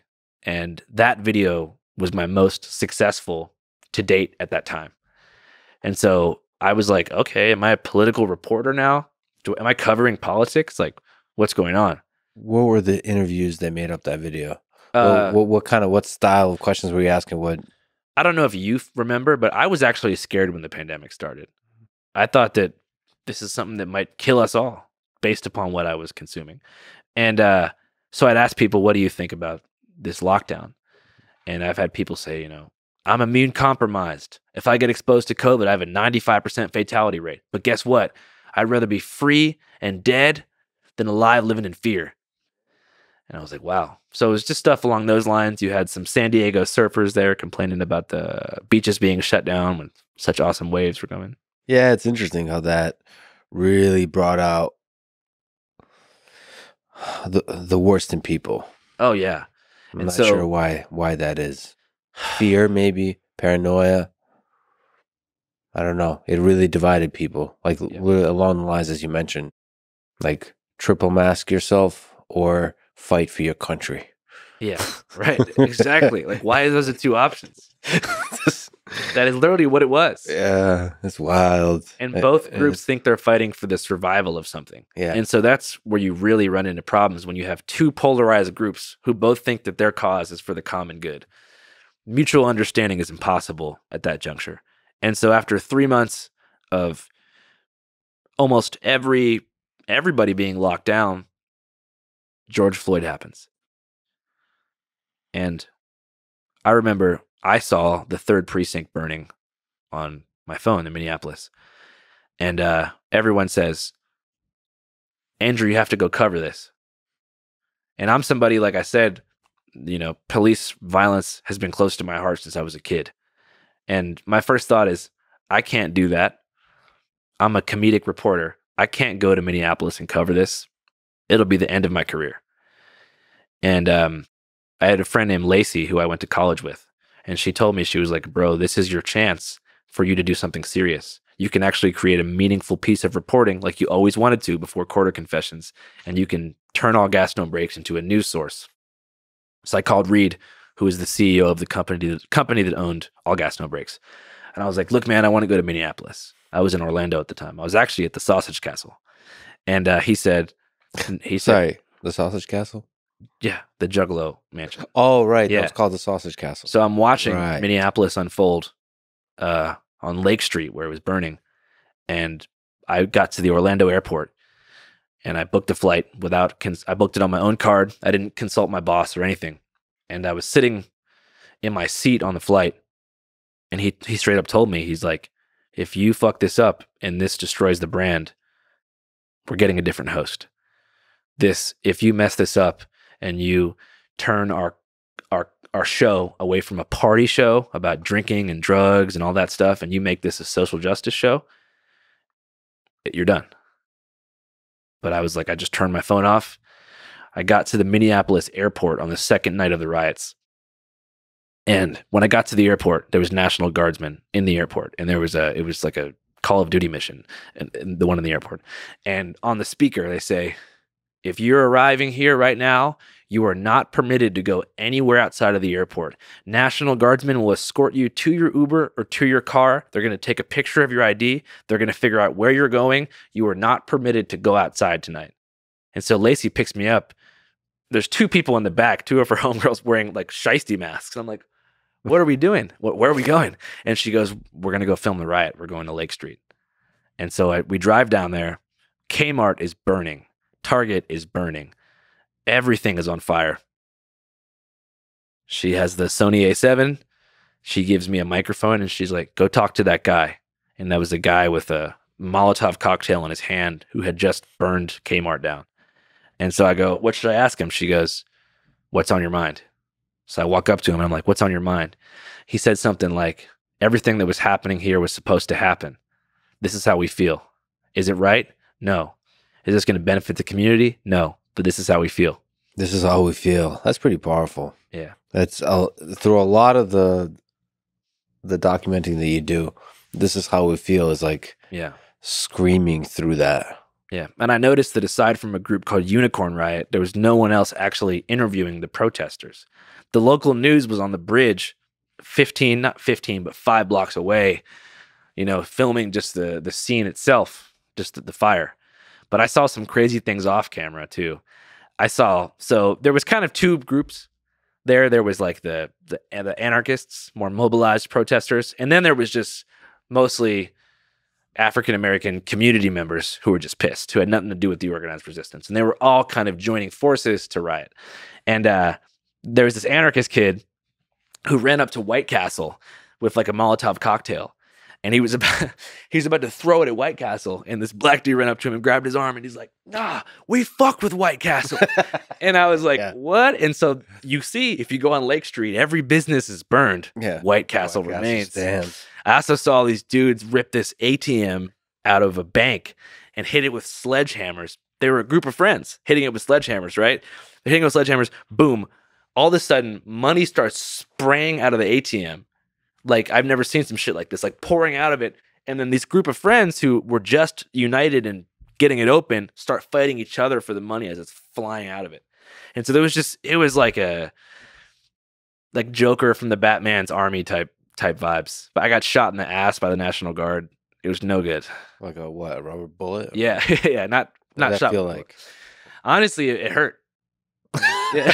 It hurt. I'm not sure what I was expecting as an answer to that question. Yeah, but I liked it. It was good. Yeah. And then after that, I posted the video and it was very well received. And that was the pivotal point where I realized that everything was going to change.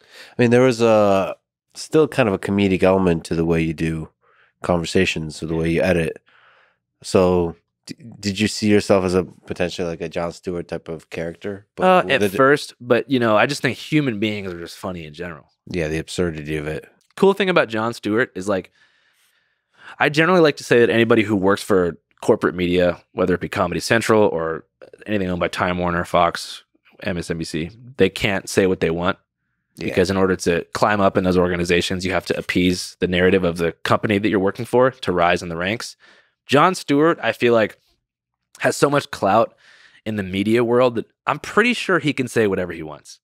Like, I actually don't think that Jon Stewart is controlled by anybody. I really don't. I think that he can go on his show and talk about whatever. I do think that certain people have broken the brains of...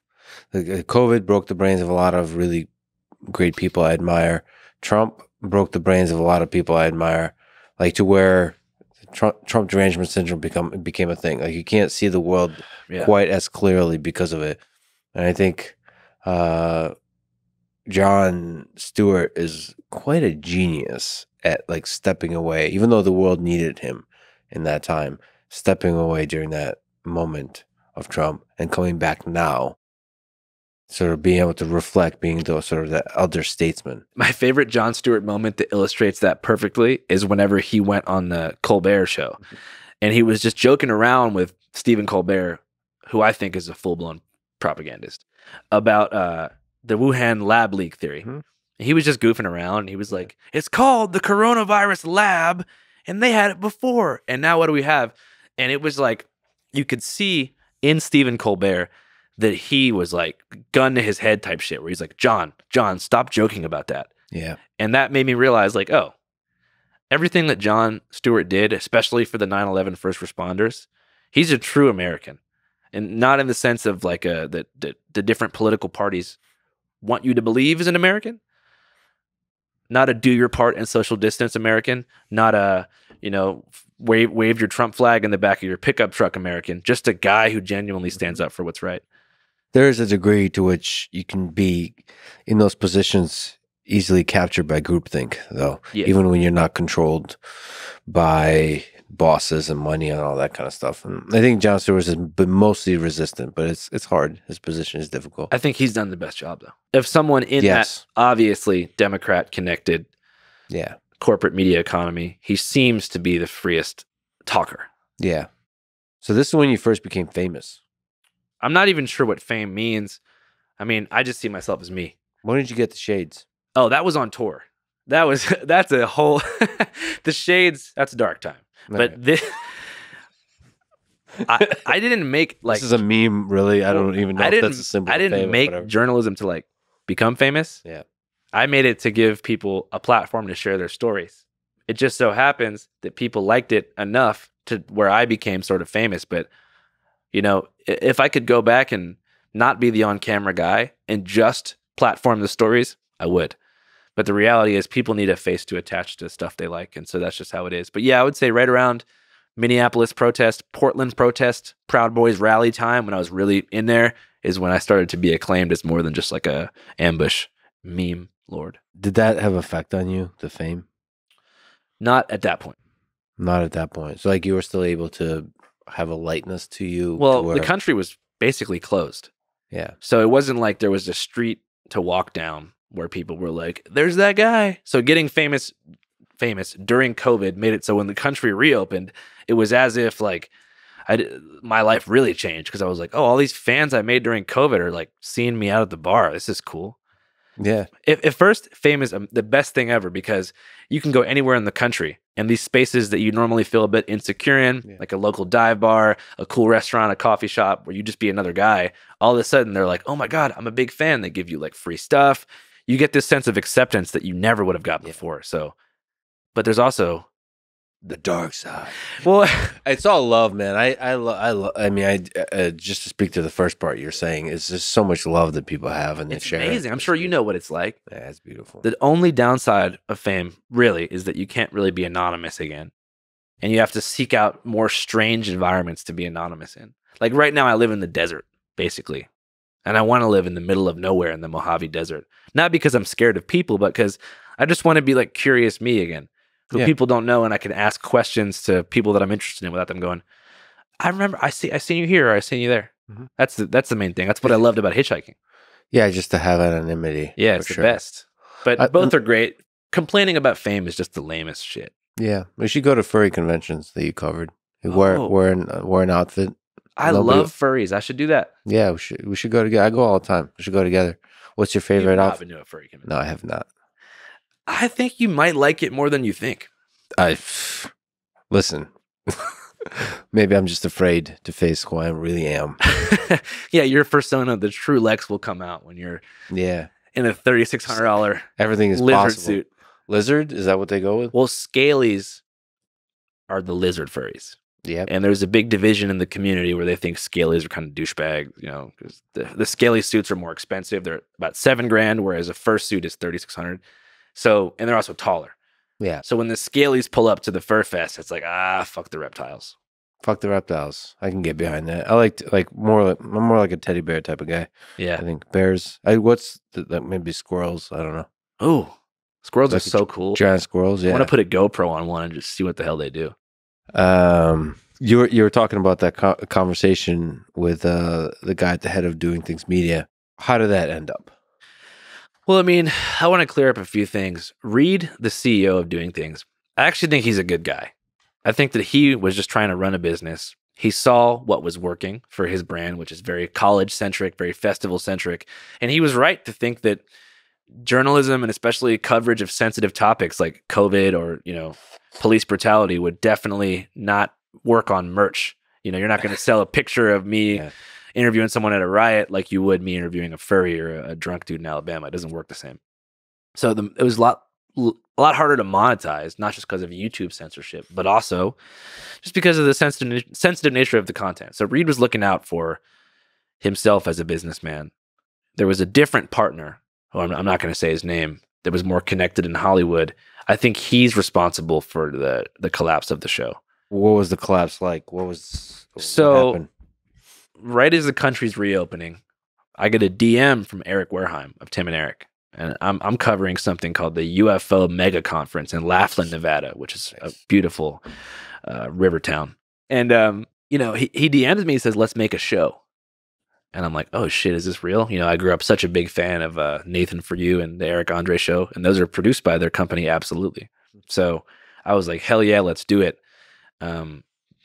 3 days later, I get a call that says, Jonah Hill wants to hop on board. And I can't believe this, you know, I'm still in the RV and I'm in Laughlin, Nevada. So I'm like, Jonah Hill, super bad. Are you shitting me right now? Yeah. So I was excited. And, and Moneyball, Jonah Hill's a great actor. Oh, he's great. He's great all around. Yeah. Doesn't get the credit he deserves. Well, I mean, he's got the credit by now, but still deserves more. So basically, just within a week, I assembled this super team of Tim and Eric. And super bad team? Yeah, pretty much. Of Tim and Eric. Sorry, I'm so sorry. That was good. And Jonah Hill. Mm-hmm. And yeah, we just pitched it around.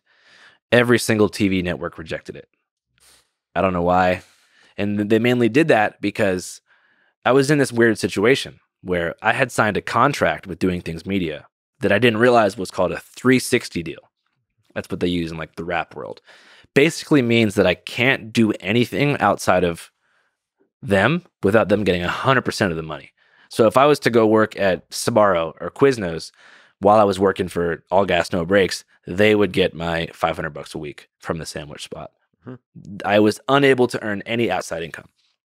I didn't read the fine print because I was 21 and, like I told you, 45K a year RV sounds sick. Yeah. And basically the TV networks were like, why would we buy a show if the digital brand's going to be running at the same time? Because they didn't want to stop doing All Gas No Breaks to make a TV show. They wanted All Gas No Breaks to continue as a web show while All Gas No Breaks as a future TV show at Showtime or Hulu or somewhere like that was also concurrently running, which is impossible for one man to do. And so every TV network said, okay, we're not doing that. We want an exclusive rights contract with this guy. Next, oh yeah, this is crazy to think about because it all happened so fast. So Jonah Hill says A24 Films wants to do a movie instead of a show, and they're going to let you keep the digital brand running. So this meant that I could keep doing my Instagram stuff with Doing Things Media / All Gas No Breaks while making an A24 movie with Jonah Hill and Tim and Eric. So it was just like, I was excited. It sounded perfect. So they said, okay, what do you want to make a movie about? And I told them, okay, here's what's going to happen in 2020. If Trump wins, there's going to be riots across the country. The major cities are going to burn down. If Trump loses, the militias and his loyal supporters are going to try to have a coup in DC. That's what I said. And I said, so I'm going to follow the lead up to whoever wins the election, and I'm going to document what happens after. So they said, okay. And so I was to begin filming in late October, during the campaign trail, maybe mid-October, up until November, and then in the following months to see what would happen. This meant that I couldn't film anything for All Gas No Breaks, the digital show, because I had to dedicate 100% of my time to making this perfect movie. Yes.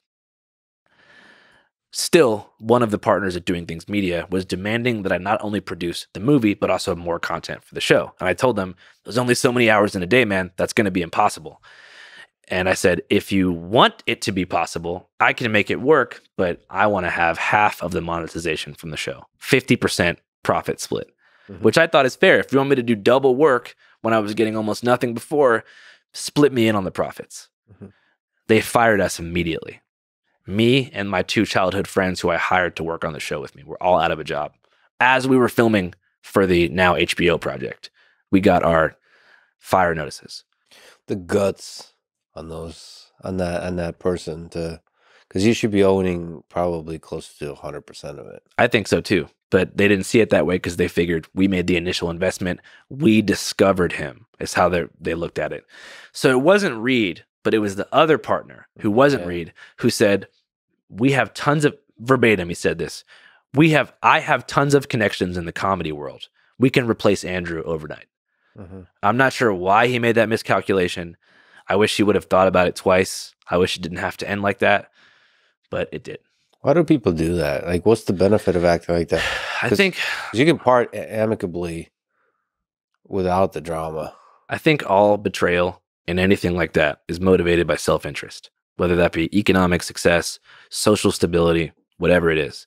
They figured that because I was being such a burden in asking for the profit, that they could just release me and find someone equally talented and not split them in so they can make more money. Oh, I see. Well, that's a stupid way to think. People think like that, man. People who are... The word I use is like sidekick syndrome.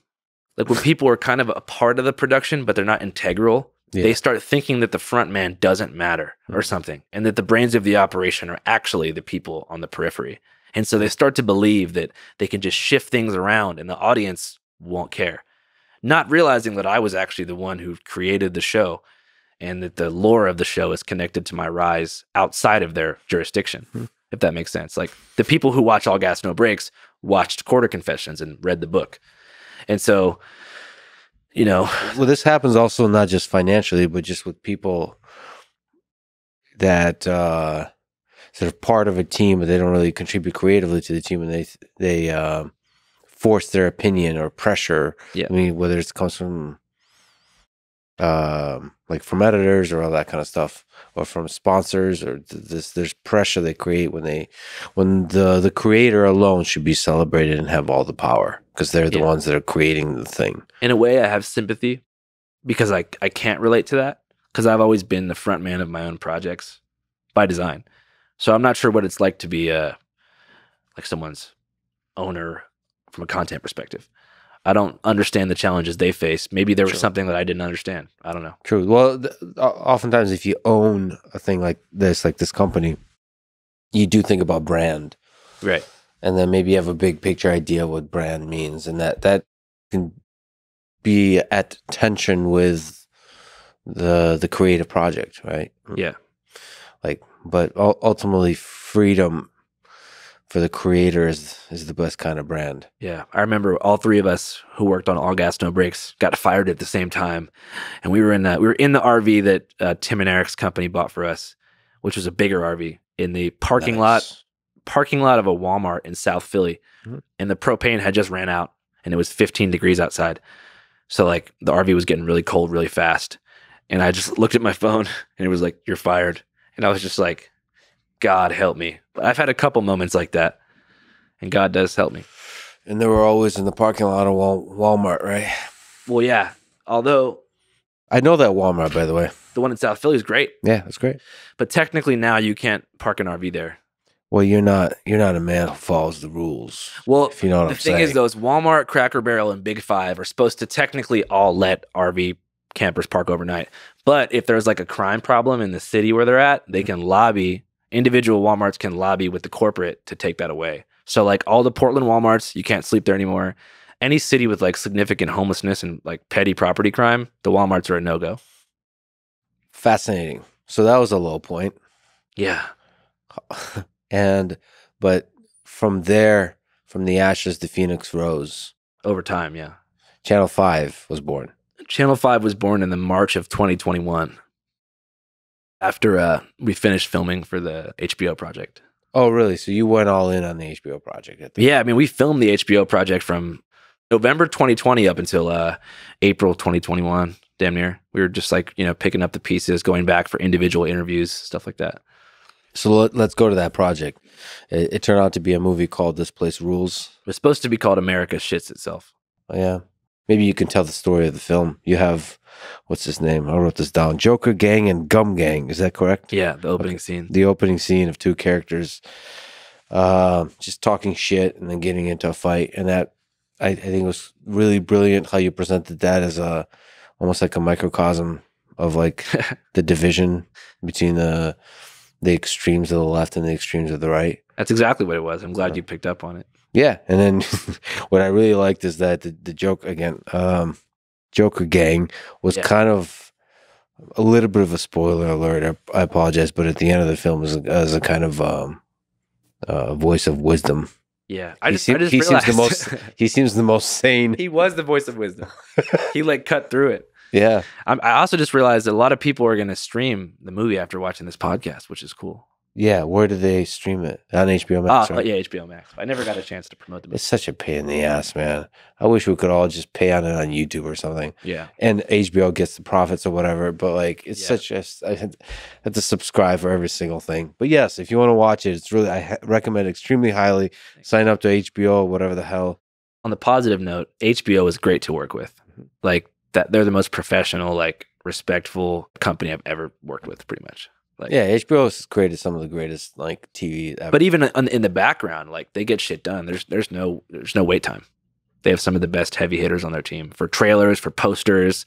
All the promotional apparatus they have is like super solid. Did you get like good notes from people there, like how to? A little bit, man. But it's a truly original like documentary. Like meaning like I just haven't seen anything like it. It's even like. So like there's a humor and a lightness at the right kinds of moments. Mm-hmm. Like I said, there's like a rooster in your. That's like okay, that's like a non sequitur like thing as part of a storytelling. It kind of intensifies and reveals the absurdity of the division, And how once like January 6th happens, like everybody like goes on to the next thing. Yeah. It's like what happened to us. It was almost like a delirium that everybody was participating in, some weird, just like well, like people say, mind virus. Like all of a sudden we just got captured. Yeah. And people just like yelling at each other, doing the most ridiculous shit.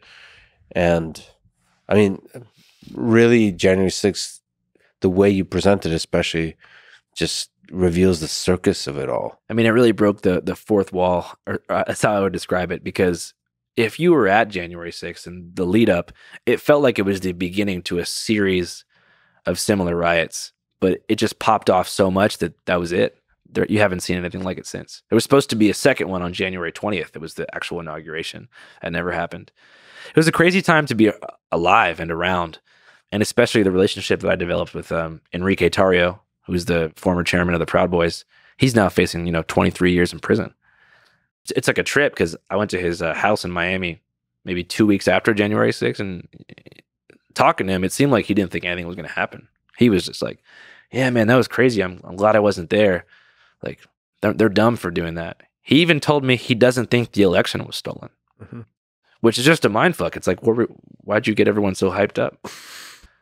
It's just weird to think about how so many people's lives are drastically altered forever because of that just bizarre moment in time that will always live on. Yeah, what did you QAnon as part of that story? What did you learn about QAnon from that? Just an all-encompassing worldview. That family that I talked to, I call them the QAnon family, but it's called the Spencer family. They were non-political up until the Stop the Steal movement began in September of 2020. And within 4 months, their entire life revolved around the mythology and lore of Q.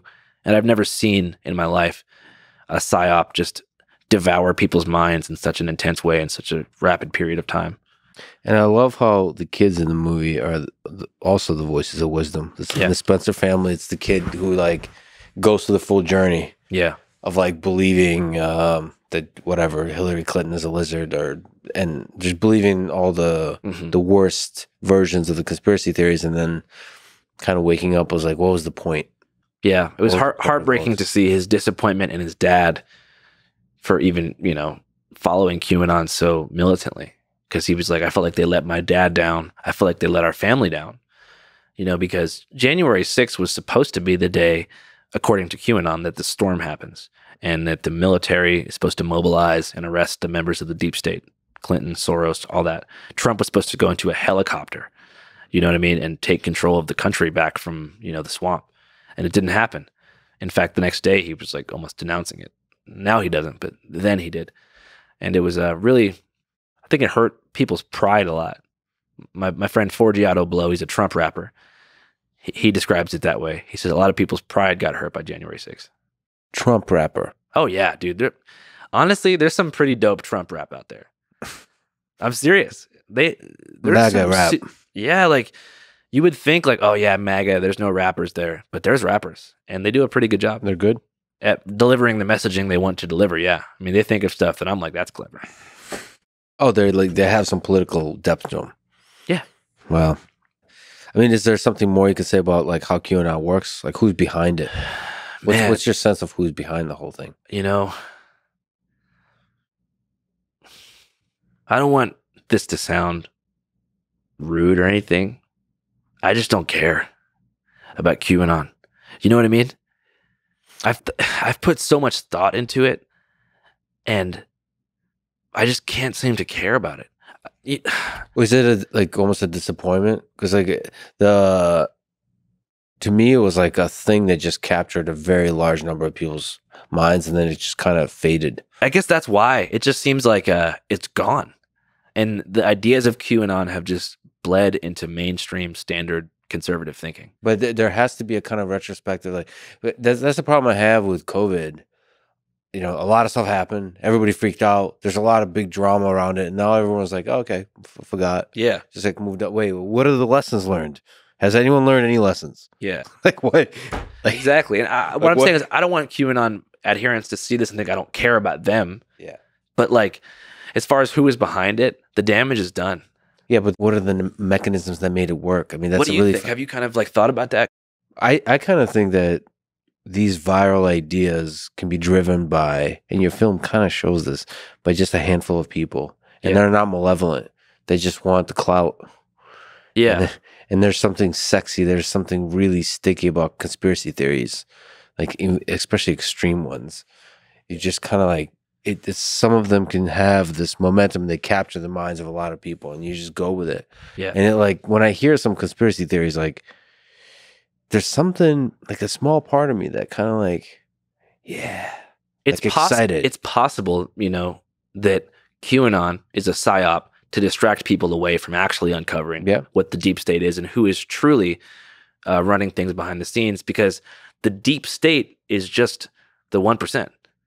It's that you get people so close to any type of class consciousness, and then you totally divert everything into like lizard humans who live on the moon, and that Hillary Clinton is eating babies on camera, and QAnon did just that.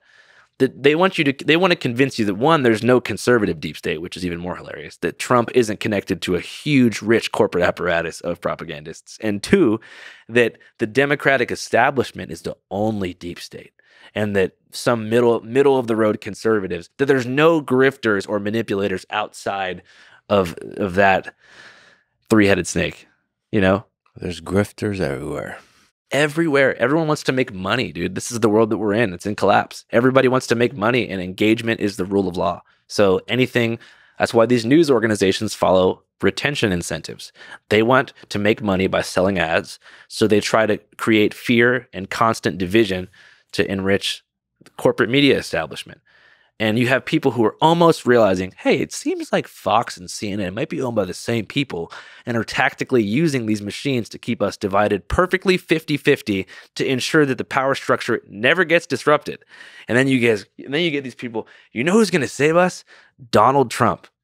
That's the guy. How is that the guy? It's not the guy. And I don't have TDS. I'm not an orange man basher who thinks about the guy all the time, but I don't think he's the guy. You were shirtless lifting weights while whiskey or some alcohol was poured into your mouth by Alex Jones in this movie, and then you did the same to him. That's true. Mm-hmm.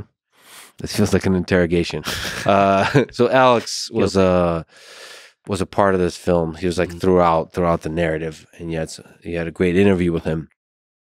What did you learn about interacting with Alex Jones from making this film? For one, is that he's the exact same off camera as he is on camera. Yeah. It's not an act.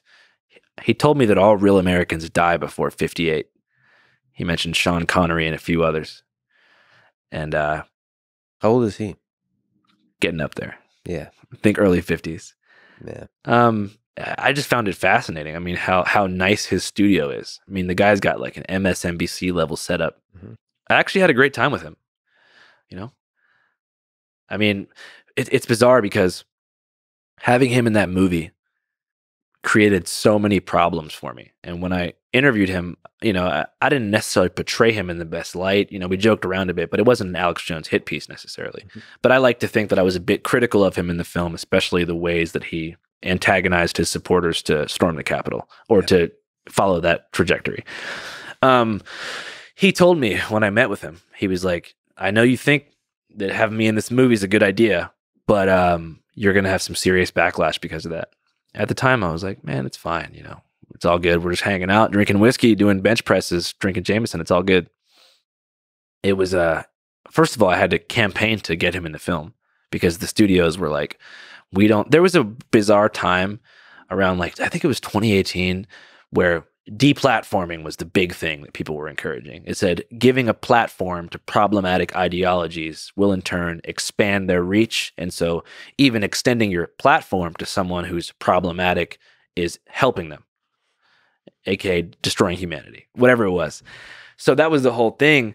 And when I did this media training that was, you know, mandated by HBO, it was all training and how to defend from that exact question. Mm-hmm. They said, when we put you on NPR and we put you on CNN, they're going to ask you about platforming problematic ideologies.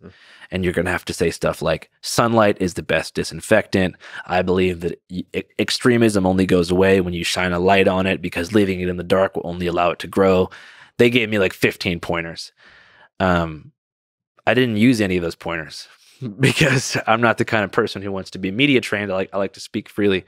But in the promotional run for the film, you know, when I went on CNN, this was a crazy experience. So I went on CNN, and thankfully, my friend was with me. And so I'm on CNN, and by the way, your friend is chilling in sunglasses, laying on the couch right now. That's Larry Susan. It's like it's a mix of like the dude from The Big Lebowski and the Brad Pitt role in True Romance. Yeah. You know that reference? No, but I mean, I'm sure it describes Larry Susan. Like he kind of looks like Brad Pitt. Jack Kerouac. Yeah. Yeah. So HBO had a press tour set up for me. And the main ones were CNN and NPR. And so they said, you're gonna go on CNN on the Don Lemon morning show. And he's gonna ask you about your life, what led up to the movie, what we can expect. So I get in the studio. It's about 7 o'clock in the morning in New York. I had a show the night before at Times Square. So I'm like groggy-eyed, whatever. They put the lav on me. Boom, I'm live on CNN Sunday morning. And he goes, how would you describe Enrique Tarrio's mental state in the lead up to the Capitol insurrection? And I'm looking around. I'm like, is this guy serious? Like, am I sandwiched in the January 6th hit piece right now? Yeah. I thought it was about me. Yeah. And so I told him it's not about Enrique Tarrio. It's about how companies like Fox, MSNBC, and even your station, CNN, use the 24-hour news cycle to enrage people to generate ad revenue and pit Americans against each other during times like that. Yeah. And he said, there's nothing fake about CNN. And I said, I didn't say you were fake news. I'm not saying you're lying, but you're directly antagonizing and stirring people up against half the country because you need money to support a dying platform. You said that. Pretty much. Nice. And great. You know, my mom was watching it. She was texting me. She's like, what are you doing? And I was like, I don't know. And so he goes, why'd you extend the platform to Alex Jones? And I go, I don't know. I just wanted to drink some Jameson and lift some weights with him. You know, I'm just, at this point, I don't support that kind of media. I don't support CNN. So, you know, I didn't give them much information about Alex, but it was very awkward. They never posted the segment online. When I got off of that interview, I had a handler that A24 assigned to me. So I had someone with me, and you could tell she was flustered. Like, she was furious about what I just did. And so she goes, I just got an email from Time Warner C-Suite. And I go, what's Time Warner C-Suite? She says, I don't know if you know this, but the same people who own CNN own HBO, and it's Time Warner. And so they canceled my press tour. So my press tour was finished. You know, all the late night shows that I was supposed to go on, like the late night shows, and that was off the table because they were worried that I was like a loose cannon, I think. And then the only remaining appearance I had left was NPR in Boston. And that was supposed to be a premiere. So it wasn't supposed to be an interrogation. It wasn't supposed to be anything like that. It's supposed to be a premiere in front of a live audience where they watch the film and I show up after for a Q&A. So I'm like, all right, whatever. It's kind of weird. They only have this one press opportunity left. I kind of felt bad that I ruined the entire press tour by confronting Don Lemon. But at this point, I wanted to just do this final one, especially because it was a viewing. And I was like, cool. I sat in the audience. I watched people laugh to the film. It was awesome. So I go backstage, and there's an NPR journalist waiting for me. And nothing against people who wear masks, but she had two N95s on. And I'm not, two N95s is, it's over the line. So I go, hey, great to meet you. She doesn't shake my hand. Yeah. And I go, why not? And she goes, you've been around some people who I don't want their germs. Yeah. Oh. And I'm like, okay, this is weird. I thought this is a sort of like fun premiere for my movie. We sit down. The first thing she asks me is, how do you think the Sandy Hook families would feel about you platforming one of the most despicable Americans in history, Alex Jones, in front of a live audience? NPR never published this. The only recordings of it are by a fan named Rob in Boston who put it on YouTube. It's vertical phone footage. And I literally am like, well, the Sandy Hook family's lawyer, Mark Bankston, who represented them in court in Connecticut, told me specifically that Leonard Posner, the father of Noah Posner, who died at Sandy Hook, was a huge fan of the film. And so I said that to her, and that kind of just like silenced that conversation. But the rest of the whole conversation was just about exploitation and why are you platforming mentally ill people and giving a platform to conspiracies like QAnon? Don't you feel like you're a part of their spread? Some would call you a misinformation reporter. All this crazy stuff.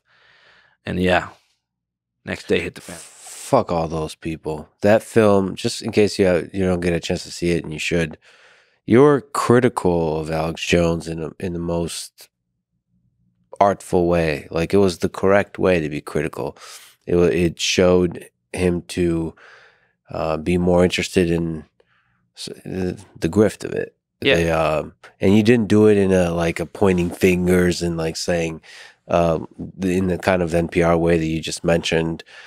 But more like a human way. Like, this is tragedies happen all over the world, and there's grifters that roll in and then take advantage of it in interesting ways. And then human beings get swept up on either side of it. And it's revealing the humor, the absurdity of it all. And it was done masterfully. It was done, like, for people who criticize you for platforming Alex Jones or whatever. Yeah. The film, from a political perspective, is probably leans very much left. Yeah. Like, heavily left. But does it without that exhausting energy of like judging. Right. Just this kind of, two masks kind of judging. Yeah. And it was just, when all that was happening, when I was under fire from the mainstream press for platforming Alex Jones, I thought back to what he said to me.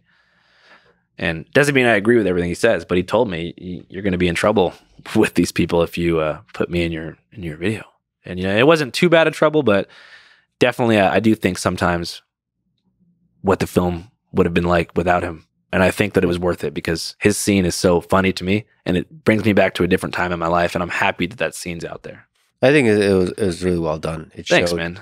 The layering of it all, the entertainment, plus sort of not considering from his perspective the consequences of like rallying people up in this way, that it's not just, I mean, you really highlight this in the interview, like he keeps saying it's InfoWars, but then there's always kind of a sense that InfoWars can turn to actual like civil war. And yeah, but maybe not. Maybe it's all just a circus, like we play for each other. If you look at the speech he did on January 5th, he said tomorrow, millions of patriotic Americans will take our country back. Yeah. So he eggs people on, and then when it gets hot, he steps away. Yeah. But like you said, the thing he told you, he turned out to be right. Oh, yeah.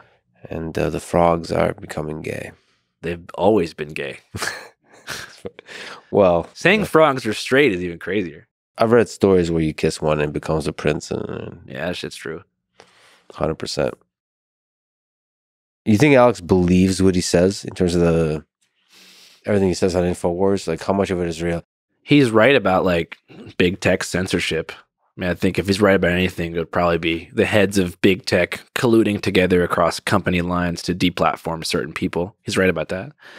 I think most of the things that he says follow the question everything narrative, and then everything is kind of like a conspiracy or like a plot or a false flag.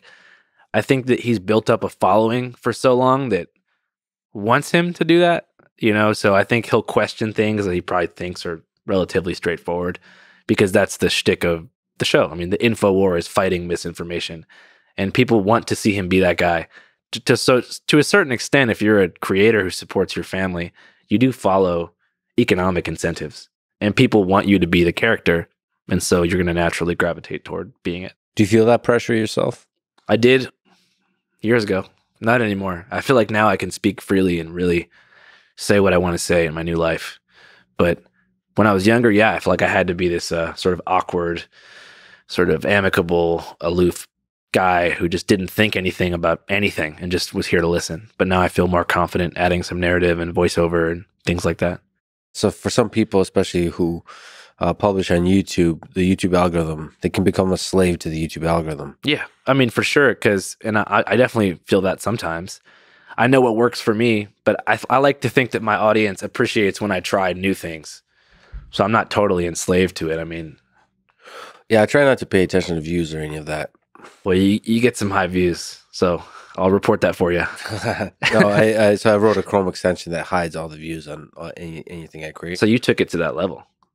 Yeah, just because it's a drug, man. And I'm also a number guy, meaning like you give me like if I do 30 push-ups today, tomorrow I'm going to try to do 35. Just like enjoying number go up. Like that's why I like video games, like RPGs, like where you're like improving your skill tree, you're like getting an extra point, and there's some aspect of YouTube and other platforms, anything and any other platform, you're like, ooh, I got more today than I got yesterday. That's really, really dangerous to me because it can influence how much I enjoy a thing. Like, if nobody gives a shit about it based on the numbers, you're like, oh, maybe that wasn't such a great experience. I thought it was a great experience, but maybe it wasn't. Yeah, honestly, I do actually feel that way sometimes. Like, I'll put out something that I care about a lot, but if it doesn't get as many views, I'm like, all right, it must have not been as good as my higher view videos or whatever. Yeah, that's just like not true though. Yeah. And it might mean like on YouTube that your thumbnail sucks or something like this or whatever, however the algorithm works. But I mean, that's the thing I'm battling against to make sure I ignore all of that. Right. And it's actually something Joe Rogan has been extremely good at. He gives zero shits. Yeah. And I think like, it's easier to do when you're really successful. Well, he was doing that when he wasn't successful. Really? But anything. He just follows like the stuff he enjoys doing and legitimately enjoys it. He happens to be really good at it, but he gets good because he's doing the things he really enjoys and like full on passionate about. And that's why he'll have like ridiculous guests and just just shit he enjoys doing. Yeah, it's pretty cool. Maybe I'll one day try to do that. For now, I'm too attached to like the gratification of getting 1 million views in a day and stuff like that. I'm not gonna lie to you and say that I've beat that or something. Like, well, it's a worthy enemy to be fighting because it's a drug and it's one that should be resisted for a creator. Because I feel like it can do negative stuff to your mind as a creator. Oh yeah, for sure. Anybody that controls you is not good. A lot of people are controlled by their audience. They don't have to have a puppet master on a corporate level. Audience incentive is a different type of I don't want to say slavery, but yeah, it is, and that's why variety is good. And you're doing that, always expanding. Well, let me just zoom out on this. You made a film, that's pretty cool.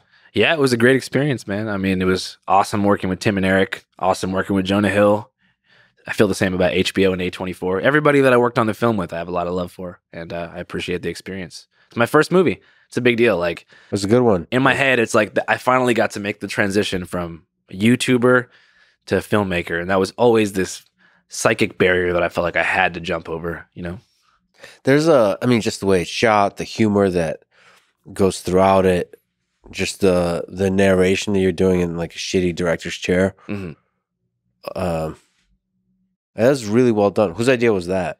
It was actually Tim and Eric's idea. There was a really great editor named Clay who works for Absolutely, and they did all the editing pretty much in the office. And so it was Clay's idea to add a retrospective director's chair narrative arc to the whole film.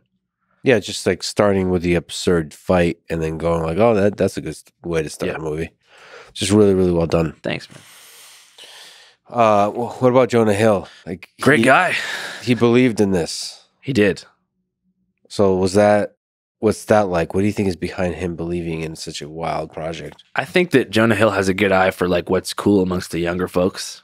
Like, he's into skateboarding stuff. That's why he did that film mid-90s. And I think he probably saw a similar thing in what was going on with All Gas No Brakes and was like, shit, this could be big. And so not only did he actually fund the film, he also gave me his agent. And I forgot to mention that it was Jonah Hill's lawyers that he gave me for free that got me out of my contract eventually with Doing Things Media, or freed me up to speak about what happened.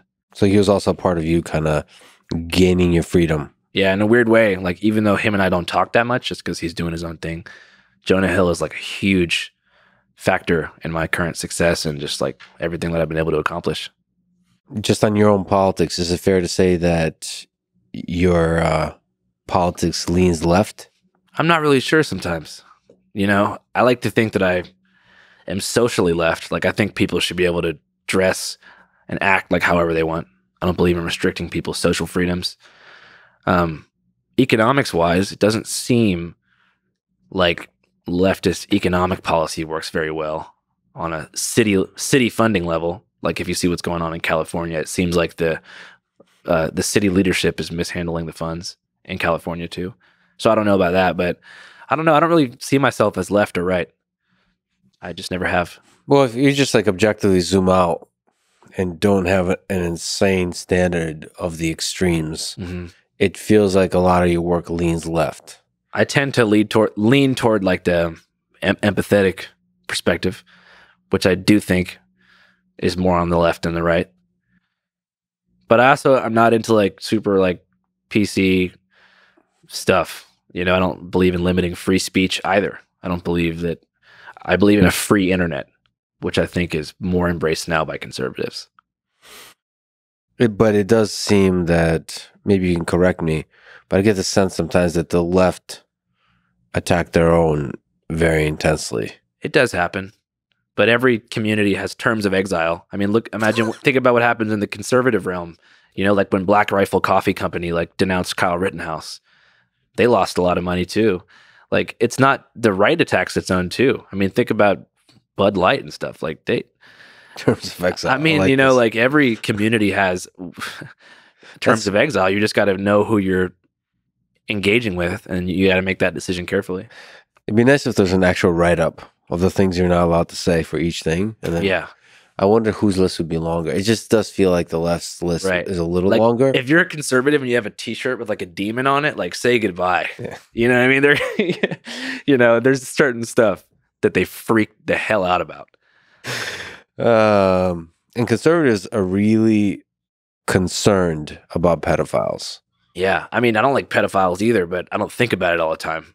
Well, one of the things you do in the film is kind of confront one of the QAnon folks, where his concern is that everybody's a pedophile, and you show to him. Well, calls himself a pedophile hunter and makes videos exposing Democratic elite pedophile cabals, and is himself a convicted child molester.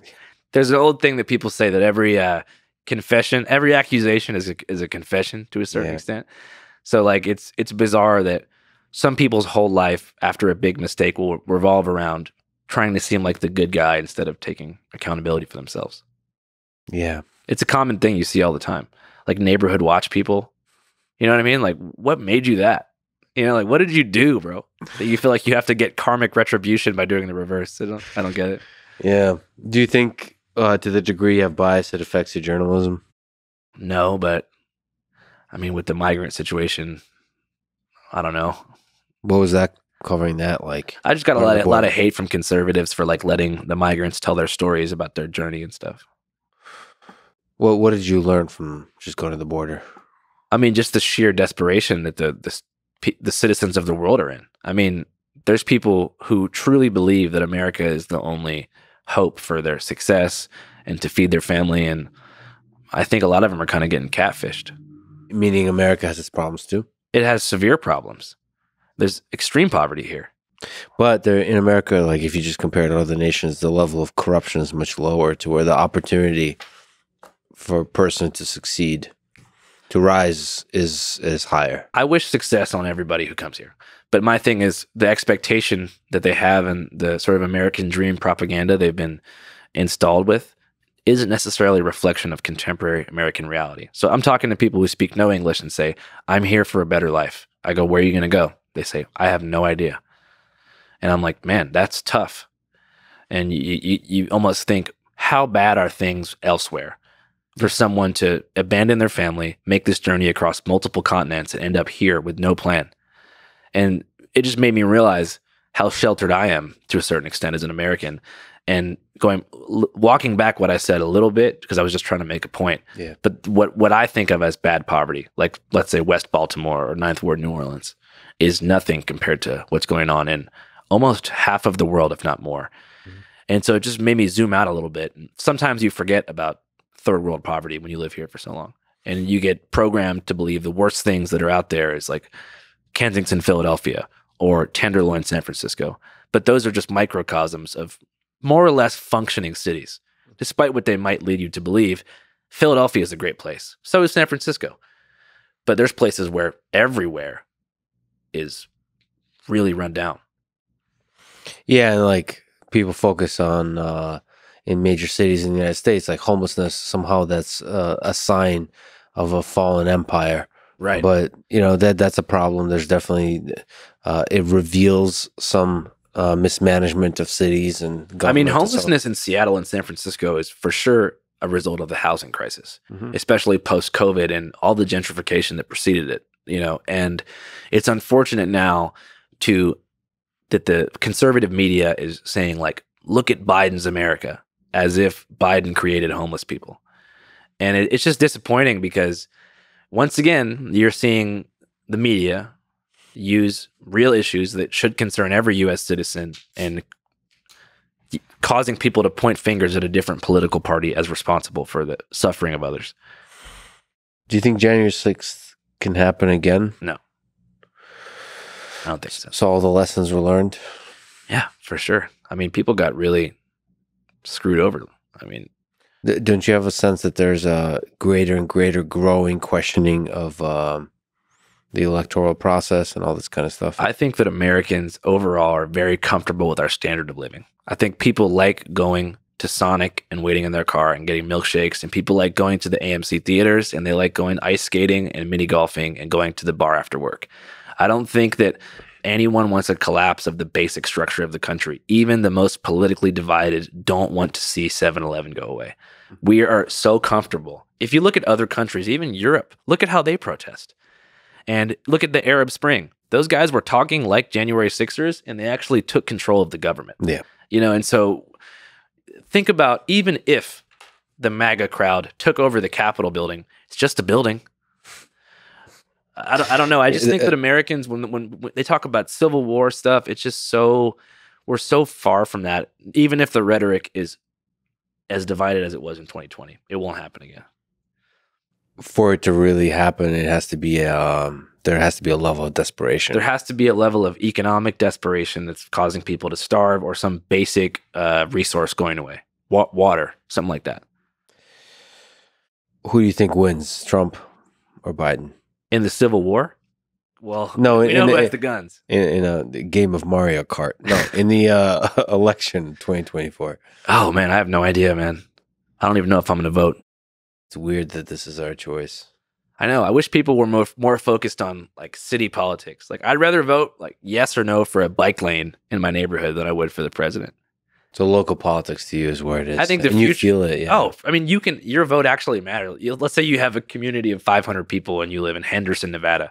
You can influence whether or not there's a bike lane, or if this is going to be a playground, or an AM/PM.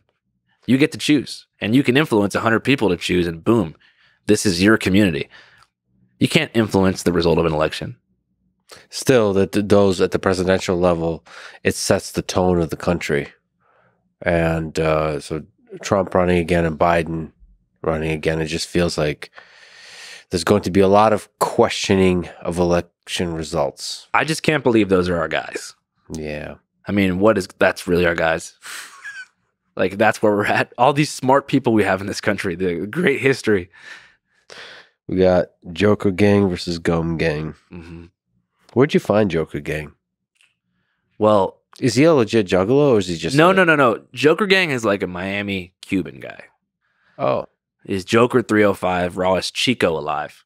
So I have been following him for a long time on Instagram, because he used to like post videos of himself like popping Percocets and smoking blunts on the toilet freestyling. And so I had followed him for a while. And then I finally got this platform, and I said, oh my God, I bet you now that we have 1 million followers, Joker Gang will sit down with us. And lo and behold, the clout did its thing, and there I was, face to face with the man.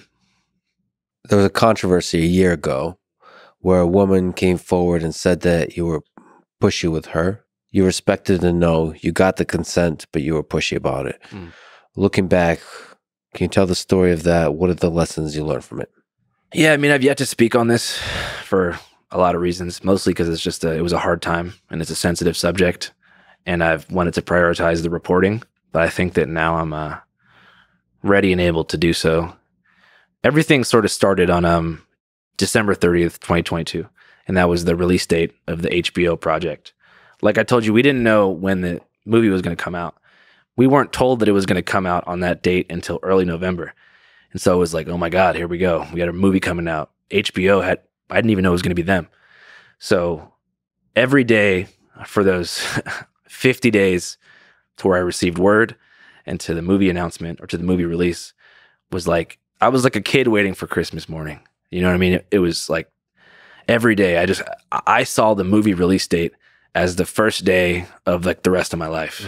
And so I remember the week of the movie release, it was like every day I was like, oh my God, 6 days, 5 days, 4 days. And when it became 2 days, like I was so excited and so like honestly anxiety riddled because it was such a massive platform that I went out to the desert by myself out in the Mojave, got a hotel and just kind of sat there. And then movie release day comes. It was supposed to come out at 8 p.m. Pacific Standard Time. I remember it was like 12 hours left, 10 hours left. And then 8 minutes before the movie at 7:52, or I guess it was sent at 10:52 East Coast time, I got a text message requesting a portion of my fat HBO check to contribute toward apparently years of therapy bills that this person had accrued after she says that she felt that I pressured her into giving consent years prior. And I was confused, not only because of the timing, but because this is someone that I hadn't seen in years or spoken to in years, and I presumed that I was on good terms with. So I didn't respond to the text message. And then when I didn't respond, about 7 days later, this person made some TikTok videos and with the help of some friends, launched an online campaign that got picked up by the press pretty quickly. So what did you feel like when you got that text? Well, it's tough because on one hand, I'm not opposed to restitution being part of a private accountability process for real abuse. You know, like if you've hurt someone to an extent that it took them out of work or something, like I think they're entitled to some money. But unfortunately, as I later learned, this person had legal counsel, and this was an attempt to basically create evidence by extracting a confession from me to use as precedent for a civil lawsuit to the tune of a couple $1 million. It's dark. Yeah. How did you meet this person? Well, I met them when I was 22. And like I told you, I was living in an RV, making this show called All Gas, No Brakes. And I would travel between cities like every other day. And so I would basically pick a new city. And I got in this like pretty bad habit of what I would say is essentially treating Instagram like a dating app. You know, I would go to a new place, I'd post my location, I'd surf the DMs, and I would look for like fans to meet up with. It wasn't always girls, it was just people to party with because I was also partying every night, but a lot of times ended up being girls and stuff. And so that's kind of how this situation was. I didn't have sex with this person.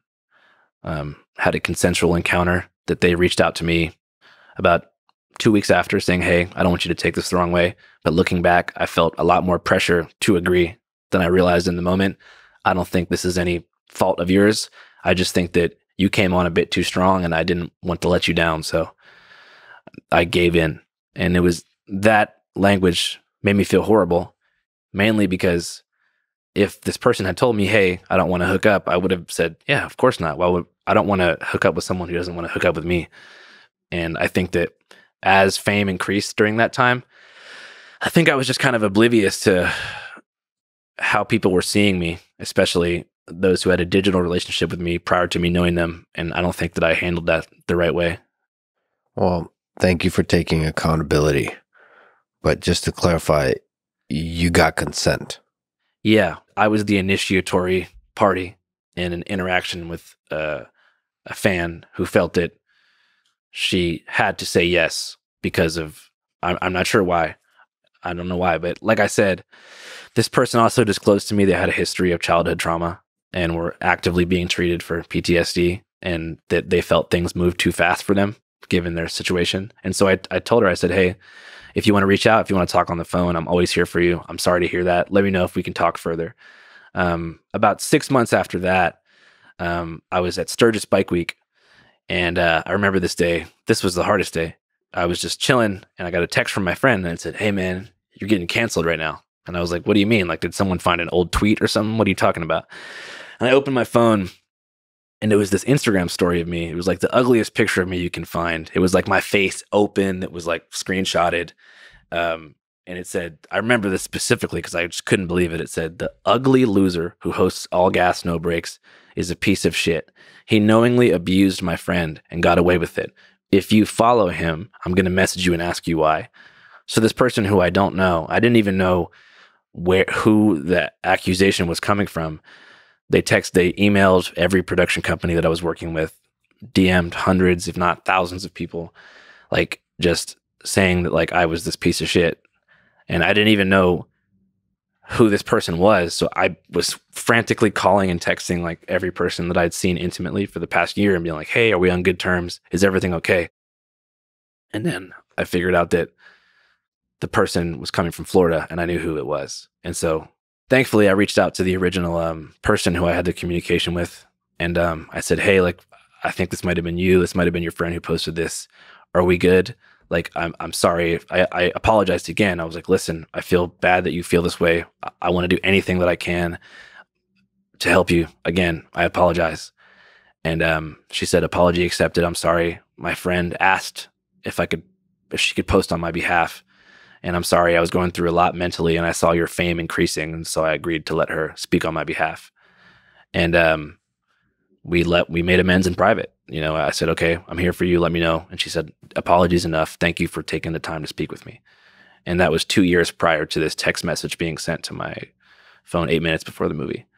So naturally, I wanted to go on my platforms and talk about what was happening. But I also didn't want to mess up the rollout of the movie, you know? And so the PR firm was like, we got this. We'll handle this for you. And that was, I guess, by way of a TMZ thing that said Andrew Callaghan is devastated. I'm not sure why they thought that was going to make people be in my favor, but yeah, it was just a picture of me on NBC that said Andrew Callaghan devastated by allegations. That was their plan, I guess, to show that I was remorseful or something, you know. How much of this do you think lawyers kind of pushing this when money and fame are involved? Well, I wish I could say the lawyer, but I just can't, that was involved in this. But I will tell you that I try to lean away from resentment and toward accountability completely. What was my role in the situation? How can I never make someone feel like that again?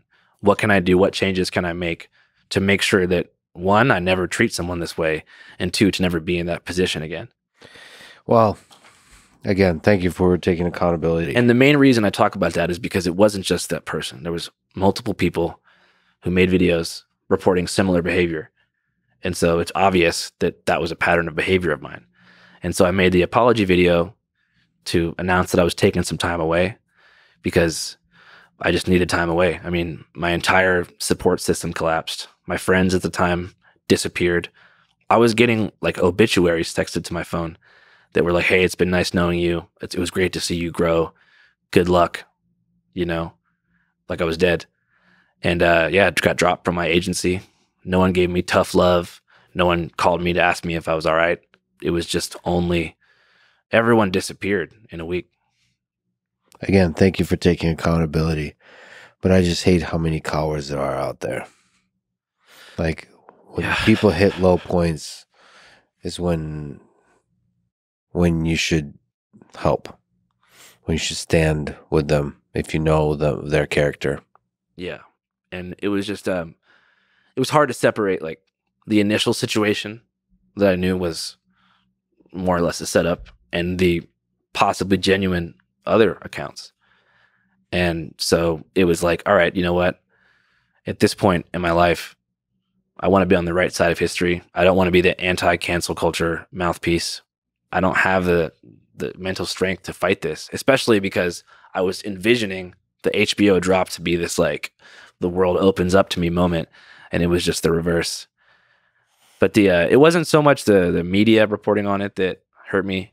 It was just little stuff like a childhood friend that you love seeing they unfollowed you on Instagram, or just like seeing someone on the street that you grew up with and like waving at them and they don't do anything back. And you're just like, oh my God, man, like this is my new life. But what are you supposed to do?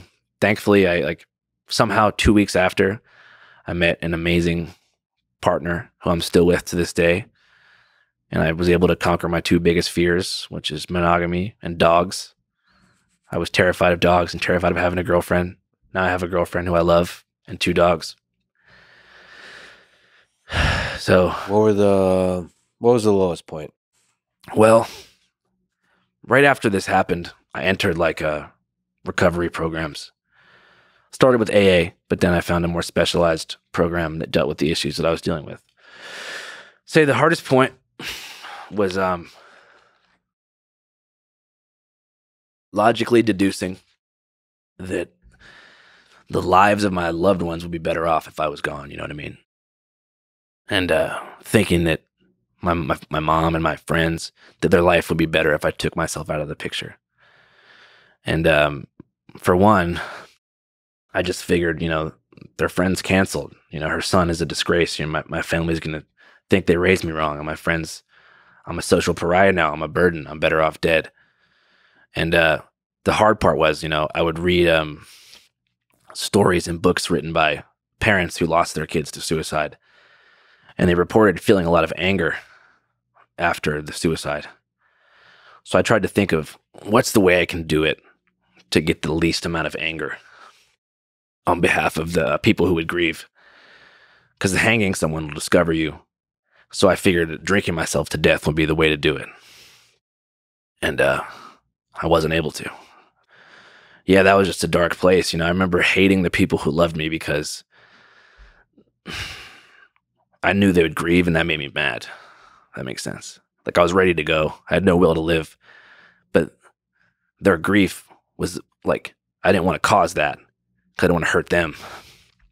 So I was like, I hated the people who loved me because they were stopping me from taking my own life. And it's weird to think that like when I was going through that, if you walk by me in the street, I look like a normal guy. And so now when I walk around and I see people, I think to myself, you have no idea what that person is going through, Like, it's crazy that so many people are suffering in like complete silence, and they don't wear it on them, Many of the people you talk to are probably that. Yeah. Many people you've interviewed before all this and after are probably going through some shit. And I also thought if I could write down what I just told you on a piece of paper, and I was to do it, and then they found the note, they would take it more seriously because they would know that I wasn't lying. Yeah. But then, if you do it, it reduces the lifespan of your parents by 15 years. So I looked at it like I was taking time away from them. Well, thank you for the most part leaning towards accountability. It's the right path to take. What advice would you give to young men that look up to you on how they can be good men, especially in regard to women? If you have any kind of platform, whether it doesn't have to be famous on Instagram, it could be like if you're a pillar of your community in the culinary world or whatever it is. Just be hyper aware of that and remember that you are inheriting a power dynamic that can create situations where there might be some pressure that you don't even realize is there, but it's definitely there. And you just have to be aware of that. And two, when meeting new partners, having hookups and stuff like that, just try to have a trauma-informed conversation about their past. Really know the experiences and the backstory of what a new partner has gone through in that world of intimacy. Whatever they're comfortable, to share, obviously. But, I would advise against one-night stands. I would advise against hooking up with someone that you're meeting for the first time. Have those conversations prior, because even though it might sound like a vibe killer, it's not. And if you think that conversation is a vibe killer, you probably shouldn't be in that situation in the first place. Especially now, how hypersexualized things are and how common that type of violence is. You need to be able to have those conversations and stop and say, hey, tell me a little bit about your past. Is there any triggers that make you uncomfortable? Let me know how I can be the best partner to you. And I'm sure that college age people are not having those conversations, but I'm sure that it would go a long way. So especially when you're young, college aged, you don't have enough experience to be able to read a person without having that conversation. Because a lot of times you can see the trauma without explicitly talking about it. Yeah. But that takes experience and knowledge and seeing the world. When you're young and you really don't know shit, making things a bit more explicit is probably better. Yeah. And also, like, as men, we're trained to believe that it's our duty to be the initiatory party in any type of like sexual encounter. Like, oh, like man chases woman. You know what I mean? Like, you know, you have to be the one to make the move, and or like she's playing hard to get if, you know, she's resistant to your first like compliment or something. I think that that's not always how it has to be, and that extra caution needs to be placed if you're taking the initiatory role in an interaction, especially if someone has a traumatic background. They might agree to do something with you because they're scared, and you might not realize that's what's going on. But because you don't see yourself as a predatory person, you don't see yourself as someone who would ever consciously make someone uncomfortable or cross a boundary. But people have histories that you might not understand. And for me, as someone who doesn't have much, honestly, like childhood trauma or anything like that, it's been an interesting year for me working in therapy and elsewhere, understanding how that affects the mind. And also I understand that hurt people, and that someone with a traumatic background isn't going to have sympathy for applying that traumatic pain to someone else, even if that person isn't the cause of what put them in that spot. If we can go back to Channel 5, can you tell the origin story of that? Yeah, I mean, Channel 5, during the All Gas No Breaks days, we used to tell people that we were called Channel 5 if we wanted them to stop antagonizing us while we were filming. Because every town has a Channel 5. So when people were like, what's this for? If they were being super rude and like trying to get in the camera and be hella obnoxious, we would just say, oh, we're Channel 5. And they would be like, oh, my grandma's going to see that. And they would leave us alone. So Channel 5 was a diversion tactic during All Gas No Breaks. And it just so happened that we were in Miami Beach one time, and this kid came up like drinking liquor, like, you know, trying to yell about like whatever they yell about in Miami Beach, like titties or whatever. And we're like, bro, this is Channel 5. Be careful what you say. And he was like, for real? And he just walked off. And I said to my friend at the time, I was like, that sounded pretty good, right? Yeah. Channel 5. And he goes, that does sound pretty good. He's like, that's got to be trademarked, though. No. It's not trademarked. Yeah. It's crazy, right?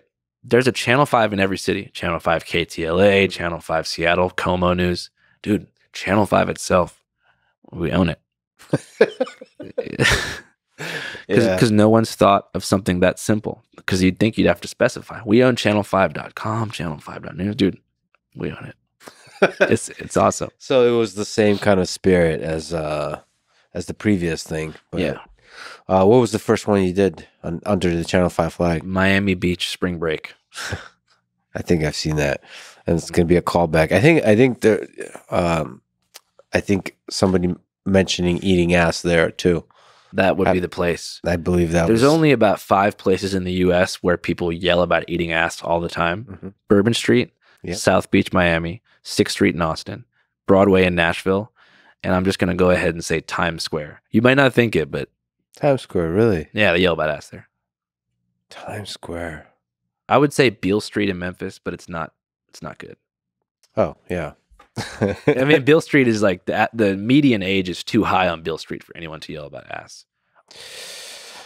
Oh, this is a fascinating portrait of America through that specific lens. So, Miami Beach. Yeah. And then, how would you describe your style of interviewing? Just now that you've collected so many. If you had a style, how would you describe your style? I guess before, especially, it used to be like deadpan. Now I would describe it as more directed, but still relatively affable, agreeable, deadpan interview style. Yeah, there's like in the face of absurdity. Yeah, you're just like there with a microphone. There's a comic aspect to it, mm-hmm. and that's intentional. Yeah, I used to look at the camera like Jim from The Office back in the day. Yeah, I don't do that anymore. What about the editing? Like, how do you think about the editing? I still do most of it, but Susan helps a lot too. It's my associate.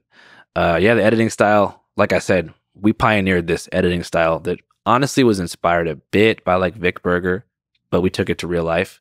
Crash zooms, kind of chopping up vocals a bit to add comedic timing where it didn't necessarily exist. Like you might add 2 seconds of awkward silence that are built with room tone, or you might make everything really fast by cutting silence and switching frames.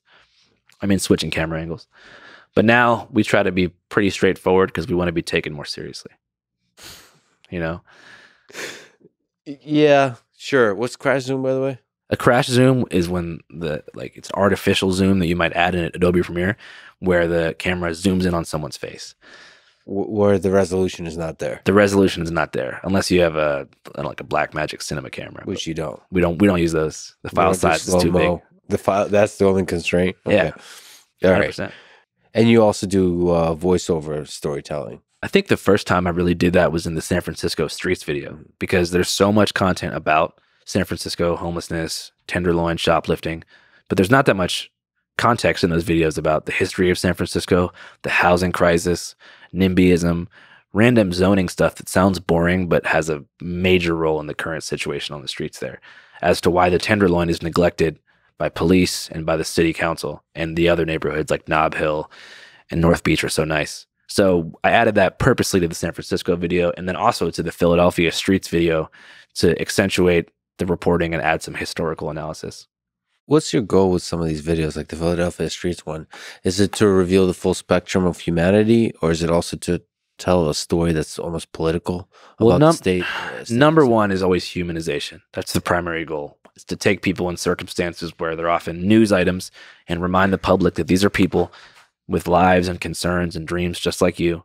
But secondly, we also want to start introducing more solution-oriented journalism. So not just, oh my God, I'm becoming aware of how horrible this is, but what can you actually do to help? And as you could see with the Vegas tunnels video, people are responding pretty positively to it. Like, here's how you can maybe help a homeless neighbor, help get them an ID, help them qualify for housing or get a job at the scrapyard. There's always ways to help, but so much of the YouTube world is oversaturated by just like endless videos of people suffering. And the comments are always like, wow, so horrible, but what does that really do for somebody? You know? You've interviewed many rappers. Yes.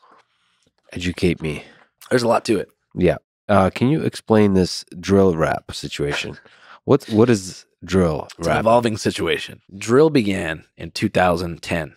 Some people say it was Chief Keef in Chicago. I think it was King Louie in Chicago. But I think all of it was very influenced by Waka Flocka Flame, who dropped an album called Flockavelli in 2010 that was like hyper violent, adrenaline boosting rap music made by people who were actually in the streets.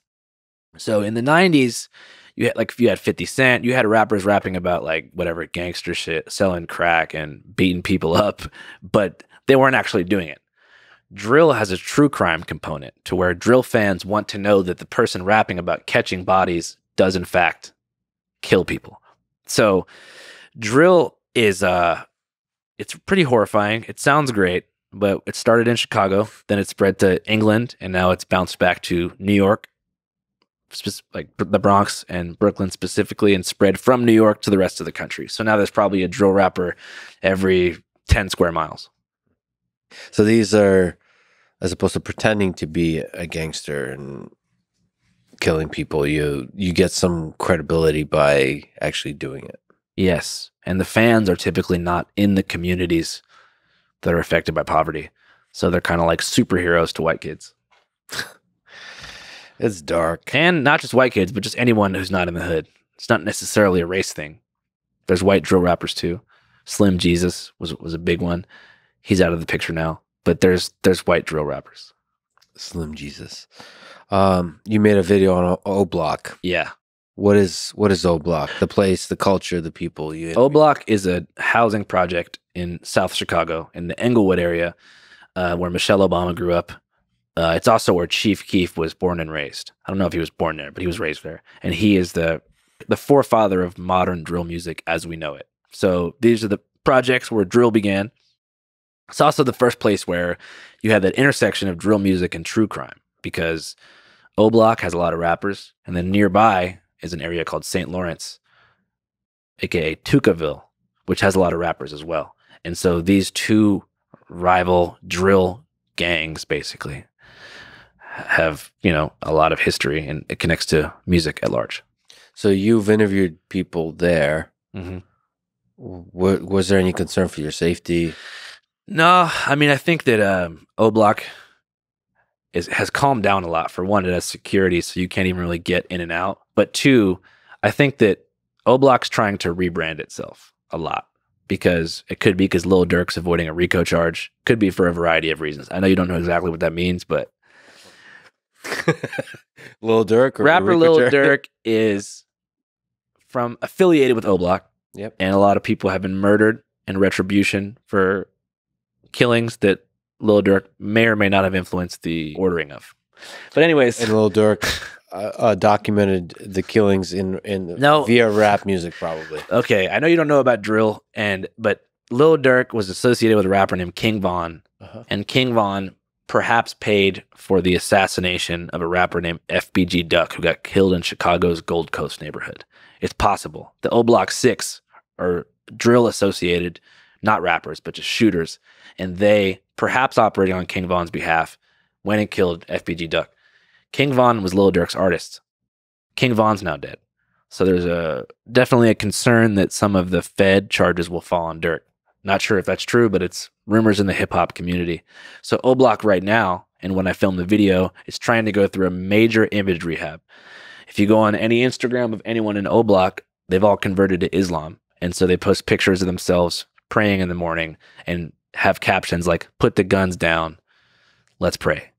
So I think when I went there, they saw it as a good opportunity to do a positive rebrand. And so I interviewed a rapper named Boss Top, who was there all the way back in 2011 when Chief Keef was coming up. And so he basically ensured my safe protection. But he didn't even need to. They're all very friendly, and they know exactly what's up with YouTube stuff. I like how 2011 is the old days, like the ancient. Oh, yeah. The founding fathers. I was in 8th grade. Oh, man. Time flies when you're having fun. It sure does. Lil Durk. Where's Lil Durk now? Atlanta. So you left Chicago. Not safe. Yeah, I mean, every rapper has to leave their hometown. That's what I did. It's a journey. Seattle would have taken me out, bro. You do interview a lot of people. I mean, that's like a top comment, but it speaks to the reality of the fact that you always find somebody rapping. Or you create the space for people to rap. What's that about? I don't know, man. But they're usually really good. You think so?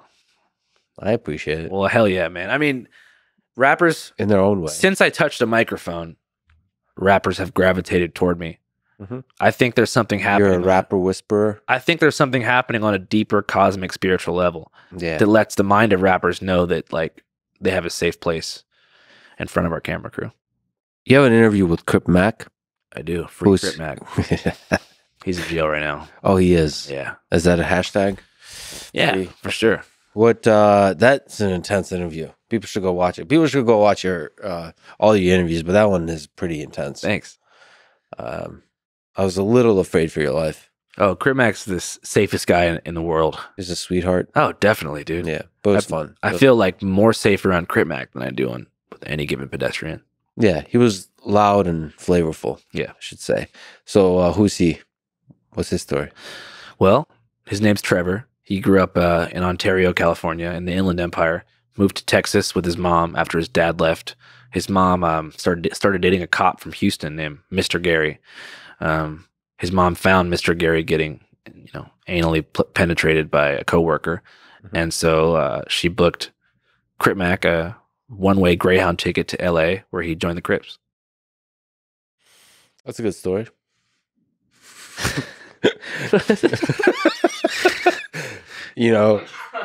It's true. Oh, you jumped right to Mr. Gary. Yeah, of course. Yeah. I'm just saying that, he's a classic case of somebody without a father figure who found camaraderie and, sense of belonging and purpose in a street gang, which in LA is like a rule of law in most of the city.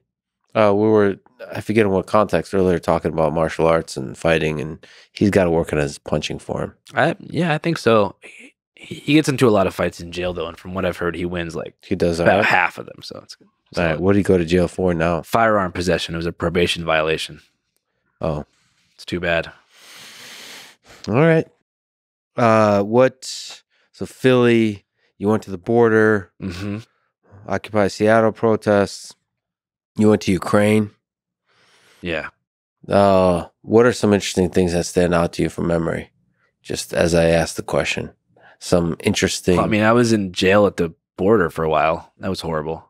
What was that like? Was that your first time? Yeah. Well, I didn't know that I couldn't hop my own border as an American. I'm thinking this is my country. I can get in any way that I want. Wrong. You can only enter the U.S. through an official port of entry, which I learned the hard way because I got arrested by Border Patrol and held as a detainee at a migrant center for a few days. What was that like? Horrible.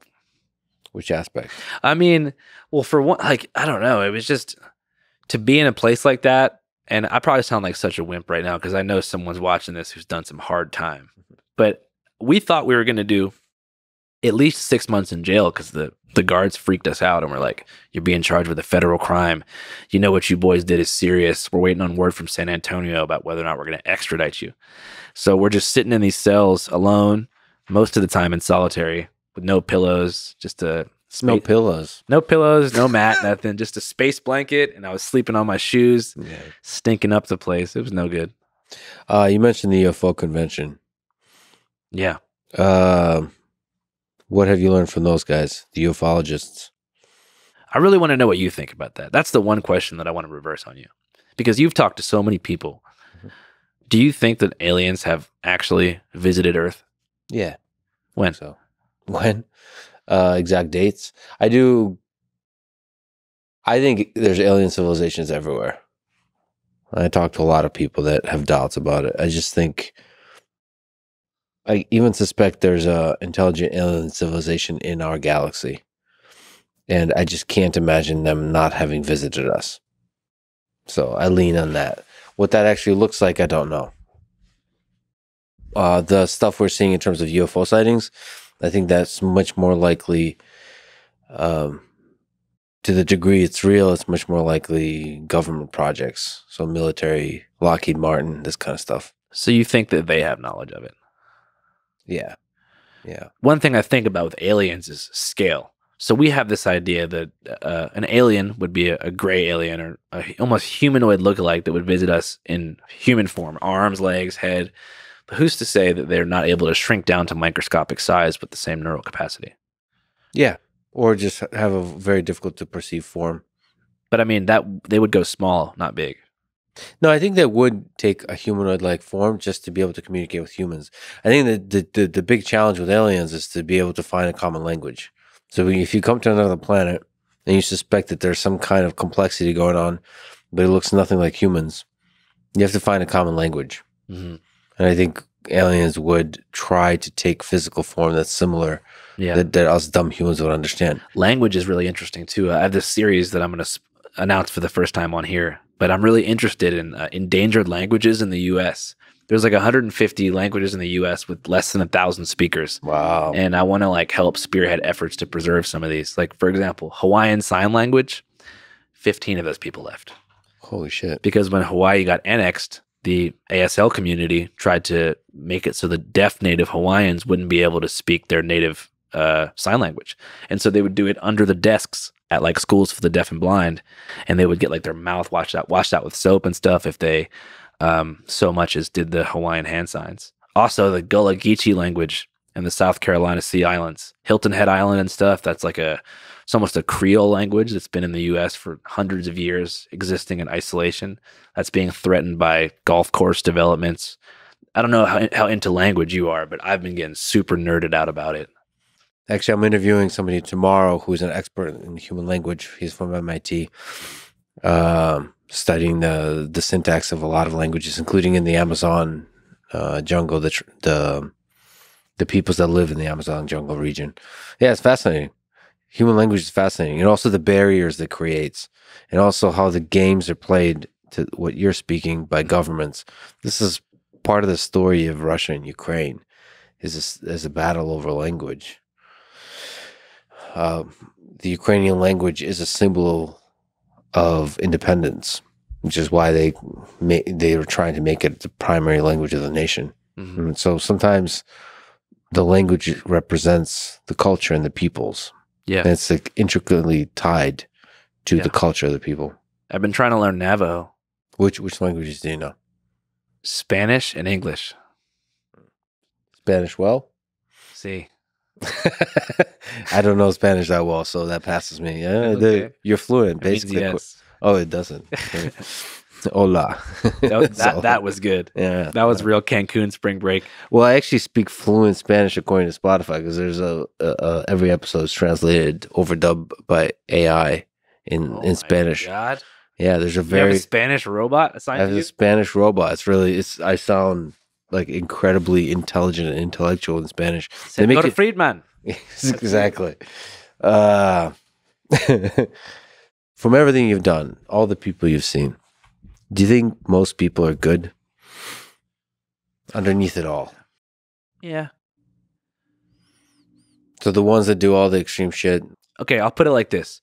Most people think they're doing the best thing for the world. I don't think anyone, except for maybe a small fraction of sociopaths, wakes up every day and says, I'm going to fuck somebody's life up today. I think the far majority of people are fighting for what they think is right and do want to see America succeed and want us to be in a happy place where no one is subjugated. I just think people have drastically different ideas of what means will get us there. And unfortunately, that's leading to a lot of misunderstandings between cultures.